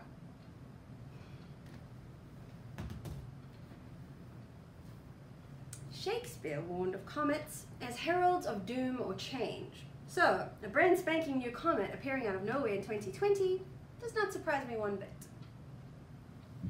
When beggars die, there are no comets seen. The heavens themselves bring forth the death of princes. Uh-oh.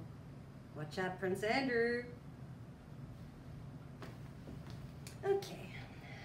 How to make a mask. So I need a t-shirt, scissors, 2 rubber bands. Okay. No, don't want to cut that one. My Bowie t-shirt, Hogwarts, Space Cat, Bat Cat. Nah, I'll just make it later. Hey!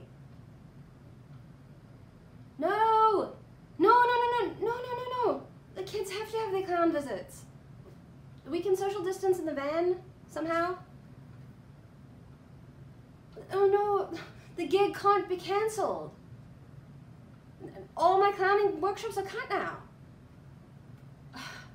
Now is the time for funny clowns, more than ever.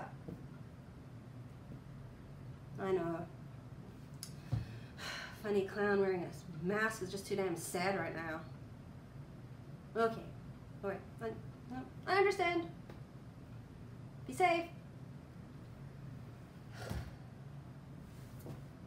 Fuck! Must be safe. Must stay home.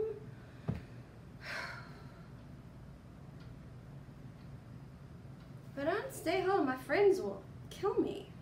I'll be labeled reckless and troublesome, deleted from many friends lists, erased from history like a statue of Yosemite Sam. If I stay home, I'll be safe. Bored, but safe. Unless the virus is in here with me right now,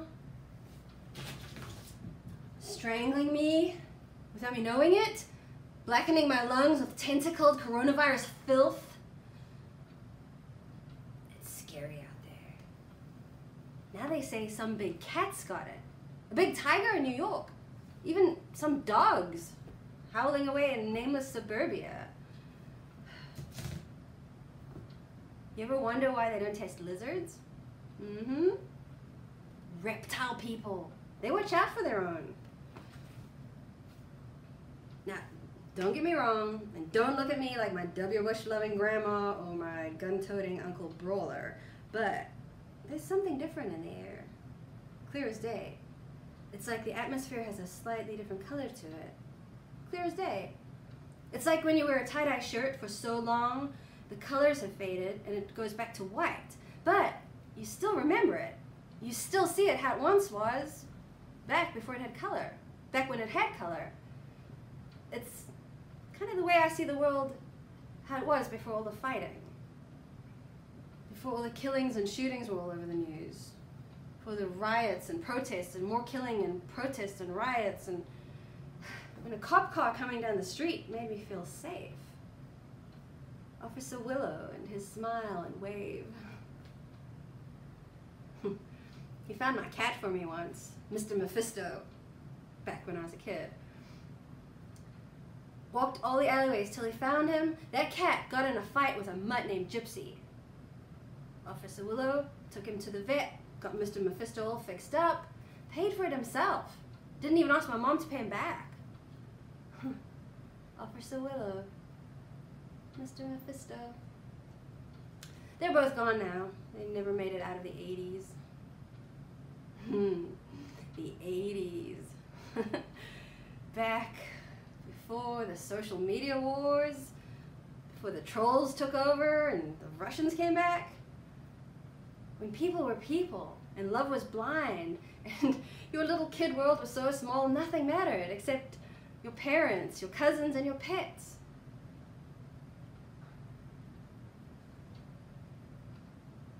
Here I am in 2020. The future, it caught up with us, huh? I'm here, but I want to be back in 1984. Back when it was all shopping mall Saturdays, and off-the-shoulder sweaters, leg warmers, bangles, hoop earrings, Duran Duran, Culture Club, Tears for Fears, Bowie. and drive-in movies, hot dogs, popcorn, ice-cold Coca-Cola, the yummy fizzy way it would taste on summer nights in the back of Dad's pickup, watching Jaws or Grease or Close Encounters, going to the beach with the Cuzzies, Shakespeare in the park, concerts in the garden, in my backyard, and my dog, Missy, and my cats, Spritle and Chim Chim. Just sharing the backyard with the animals and the barbecue grill. And my first telescope, and the night sky, the constellations, and the wonders of the unknown. I remember when I was a little girl, just sitting outside, looking up at the beautiful night sky with my mom and dad, and my dog and cats, waiting for comets.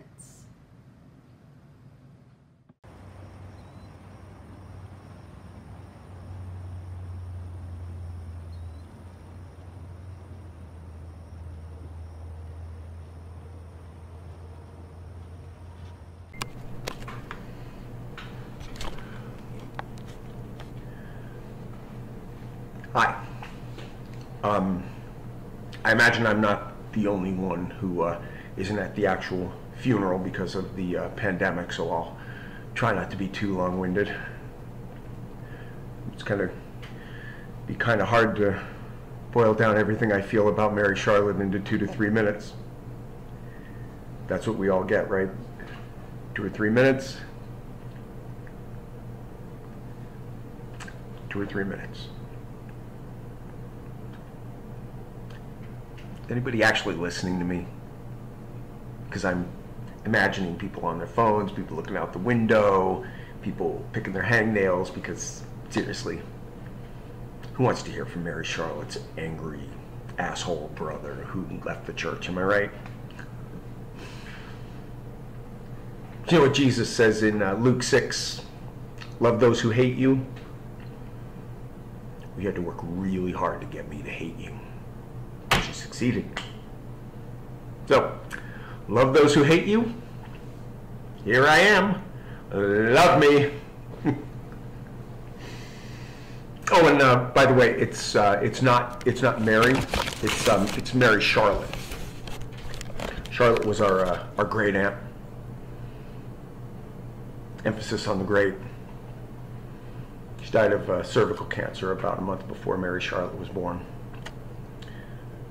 Our mother wanted to name Mary Charlotte after the mother of our Lord Jesus. My father wanted to name her after Aunt Charlotte. And yeah, Aunt Charlotte was a lesbian, and no, Bill, that doesn't mean she got what she deserved.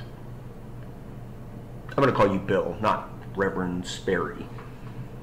Because Reverend, no. No.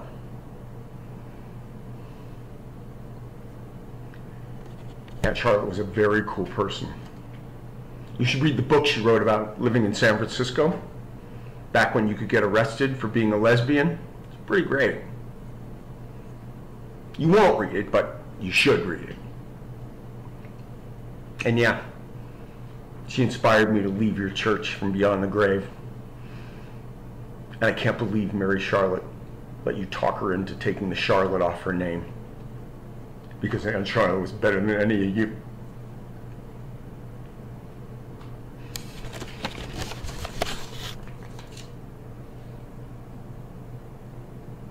Knowing Aunt Charlotte was an in-your-face lesbian back in the day was the only thing that kept me alive sometimes as a gay man. Yeah, as a gay man. Jesus didn't cure me, Bill. Maybe I didn't pray hard enough. Is that what you told Mary Charlotte when her cancer came back, that you didn't pray hard enough?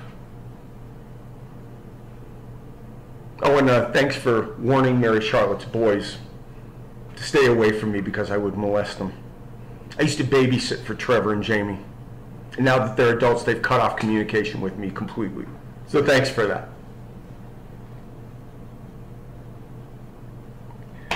All right, no one's going to listen to this shit.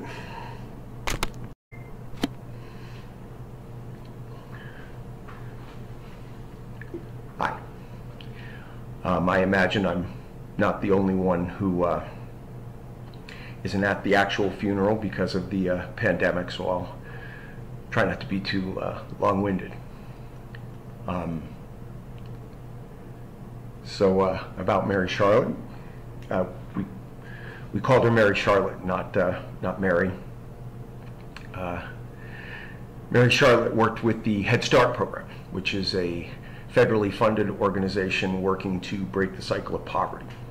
So they teach parents about how to feed their children nutritious food on a budget. They teach them child rearing skills, teach them how to support their children in their studies, support their children in staying in school, looking after people living in poverty. You know, the commie socialist bullshit Jesus actually talked about, not the prosperity gospel bullshit that Reverend Sperry teaches you. You know, one of the things I really respected about Mary Charlotte is she never let any of you talk her into quitting that job, and I know you tried. Because why should our tax dollars be going to something that actually does something good in the world instead of buying more military planes that sit out in the Arizona desert rusting? But she didn't quit. You know why? Because she wasn't a complete asshole.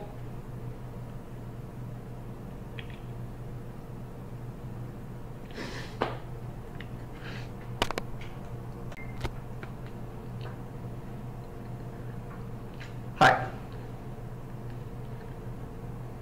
Nurse?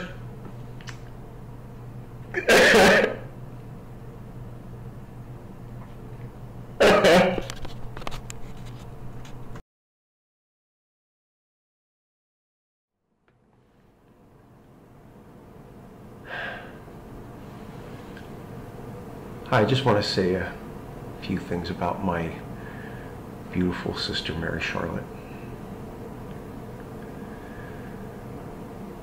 Mary Charlotte lived the gospel. As most of you probably know, she didn't have the money to feed every poor person in Texas, but she could teach parents how to feed their children nutritious food on a budget. She did that as a job. I don't know if what she did made any difference on a macro level, but she had a refrigerator door covered in thank you cards from parents. Parents whose kids had graduated from high school, graduated from college, got a great job, bought a house. What would Jesus do? I think he would have done what Mary Charlotte did.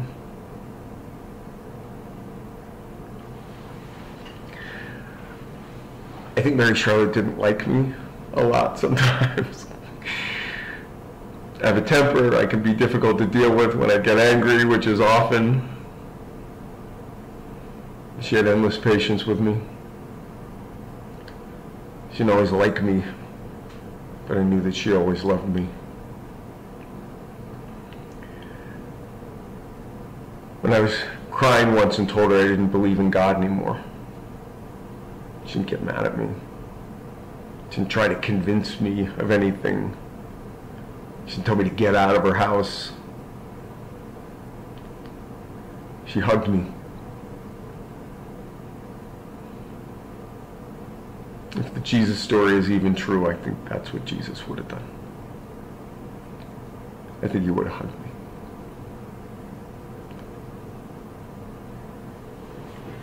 I don't have kids myself, but I loved her kids. She let me babysit them because she knew I would guard them with my life. And Trevor and Jamie, if you're there and you can hear me, that's still true. I would guard you with my life.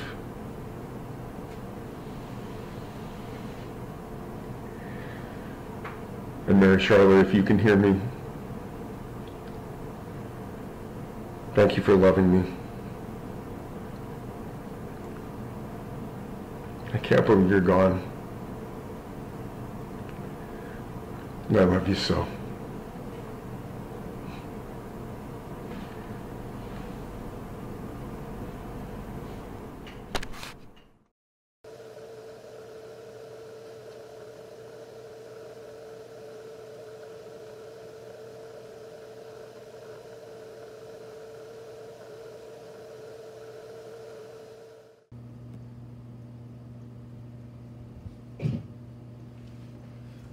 So I went to a party the other day. Like most parties, it got late and it dwindled down to the last 7 or 8 people, you know, the real friends. It's after the folks from work and the neighbors you don't really like, and the one lady you always invite hoping she'll bring those homemade tamales. It's after they're all gone. So anyway, we were sitting around the fire pit in Pete's backyard, and the wind chimes were singing in the breeze and the crickets too. Someone suggested we have a round of telling ghost stories, you know, spooky, scary, such as that. Well, Pete was the host, so he went first, and he told us kind of a haunted house deal. It wasn't too bad. There's a man and a woman, and they buy an old home they want to renovate. But what they don't know is that before the house was built in the 30s, the land was the site of an old orphanage. And a little after World War I, the place burned down, and some of the kids perished in the fire. So they get to working on this place, and they're scrubbing the floorboards and working on the plumbing, the whole bit, and no sooner than they get started, weird shit starts happening, right? Like electrical fires and people falling off ladders swearing they were pushed. You know, supplies coming up missing. The weirdest thing was that every morning when the man and woman would wake up, there were little gray hand and footprints everywhere. They were on the floors, on the walls, hell, even on the ceilings. They were gray, like ash.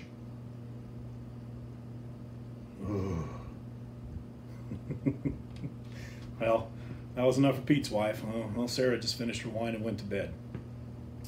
And Charlie Reber tried to tell us one about a haunted rodeo, but that didn't go over so well, probably because he was drunk. And Trudy Honeycutt, Trudy, yeah, she got a big laugh when she said that her worst nightmare would be to wake up one day and realize she married a Republican. I didn't find that too goddamn funny, but I was outnumbered. Anyway, then it was my turn, so I took a sip of my Jack Daniels and I started in.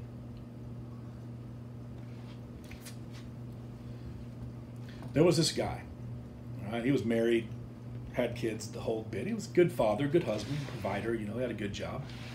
Anyway, every year, between Christmas and New Year's, his company would give him the week off. So every year, after the family Christmas, but before New Year's Eve, he'd take a little time to himself. He'd pack up his truck and he'd go deer hunting. And he had lots of friends and stuff, sure, but on these trips, he went alone. That's the way he wanted it. He'd camp or maybe find a little motel somewhere, and it was never very crowded that time of year, so it was fine. He wanted to get out there, you know, like deep in the woods, no city sounds, just listen to the birds and the crickets, whatever. You know. And it was peaceful. He didn't sleep much. But whenever he did sleep, he was up early with that big sunrise and he was drinking coffee. You know. They were called hunting trips, but wasn't a lot of hunting getting done. He had 2 really nice deer rifles, but on these trips, they didn't see much use. He'd really just spend the time hiking in the woods, kind of taking it in, looking around, seeing what had changed over the year. Because he always went to the same place. He'd spend his days napping or maybe reading a book that he brought from home, you know, always drinking coffee, lots of coffee, because he was waiting for twilight. He was waiting for that time when the sky goes from blue to orange to red to black. So when all the stars come out, maybe a little moonlight, the crickets start in, maybe a little wind, you know. Some years a lot of wind. But every year it was the same. It would get dark and get quiet. He'd start waiting. And he was waiting for him, the boy, the older boy, in the plaid jacket and the blue jeans and the scuffed up boots. Now the hunter, he was a grown man. The boy was 14. Well, he wasn't going to get any older. He'd always be 14. But he'd always be known as the older boy. So anyway, every year he'd go out there and he'd just be waiting and thinking, like, here I am. Maybe this year he wouldn't show. And then after a while, the wind would pick up a little bit and make it a little colder than it was before, no matter what the temperature. And he'd hear footsteps, maybe some rustling. And the older boy would step out from behind a tree or some brush, maybe knock some leaves out of his hair, and he'd hold his hand out to him.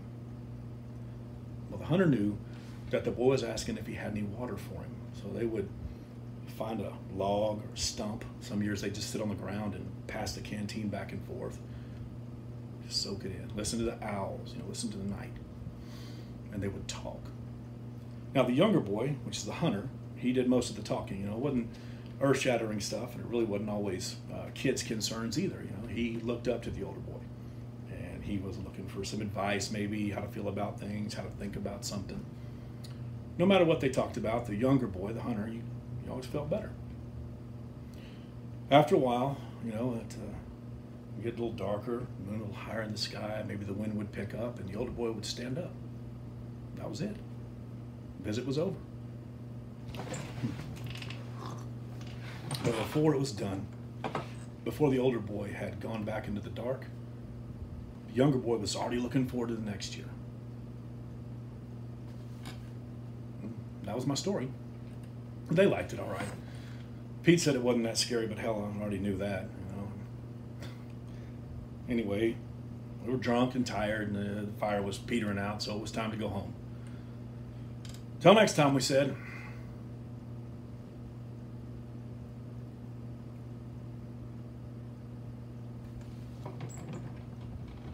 Here's what I didn't tell him.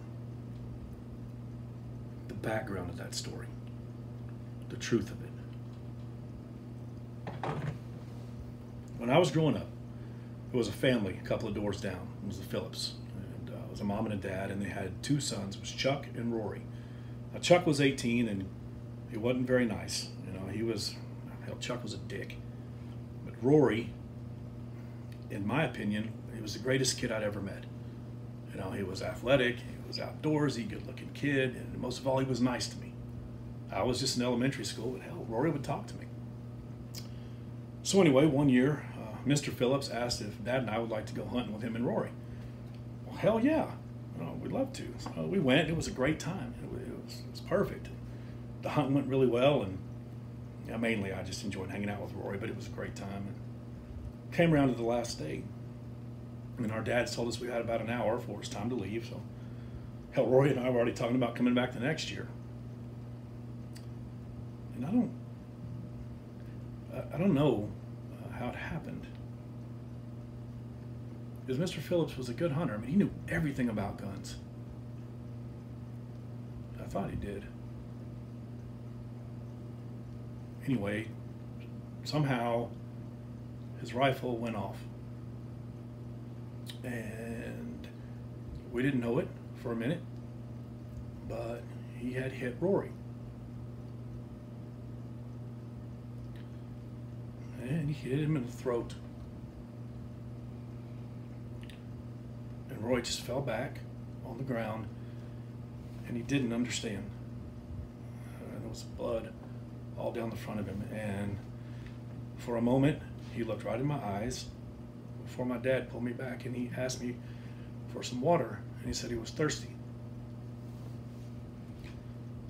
They loaded Rory in the back of the truck, and I saw him through the back glass, and I knew he was dead long before we got into town. Mr. and Miss Phillips got a divorce, and they moved away. That's all I knew. So one year, I was 19. It was my freshman year. And I told my parents that I was going to go deer hunting after Christmas with some buddies. But I really just went alone, and I've been going back every year since. And no, it's not a scary story. It's not a scary story at all. But I'll tell you this. Every time I go, if I'm out there in those woods after sunset, and I am thinking, here I am, he'll show up. He will be there. I have no doubt.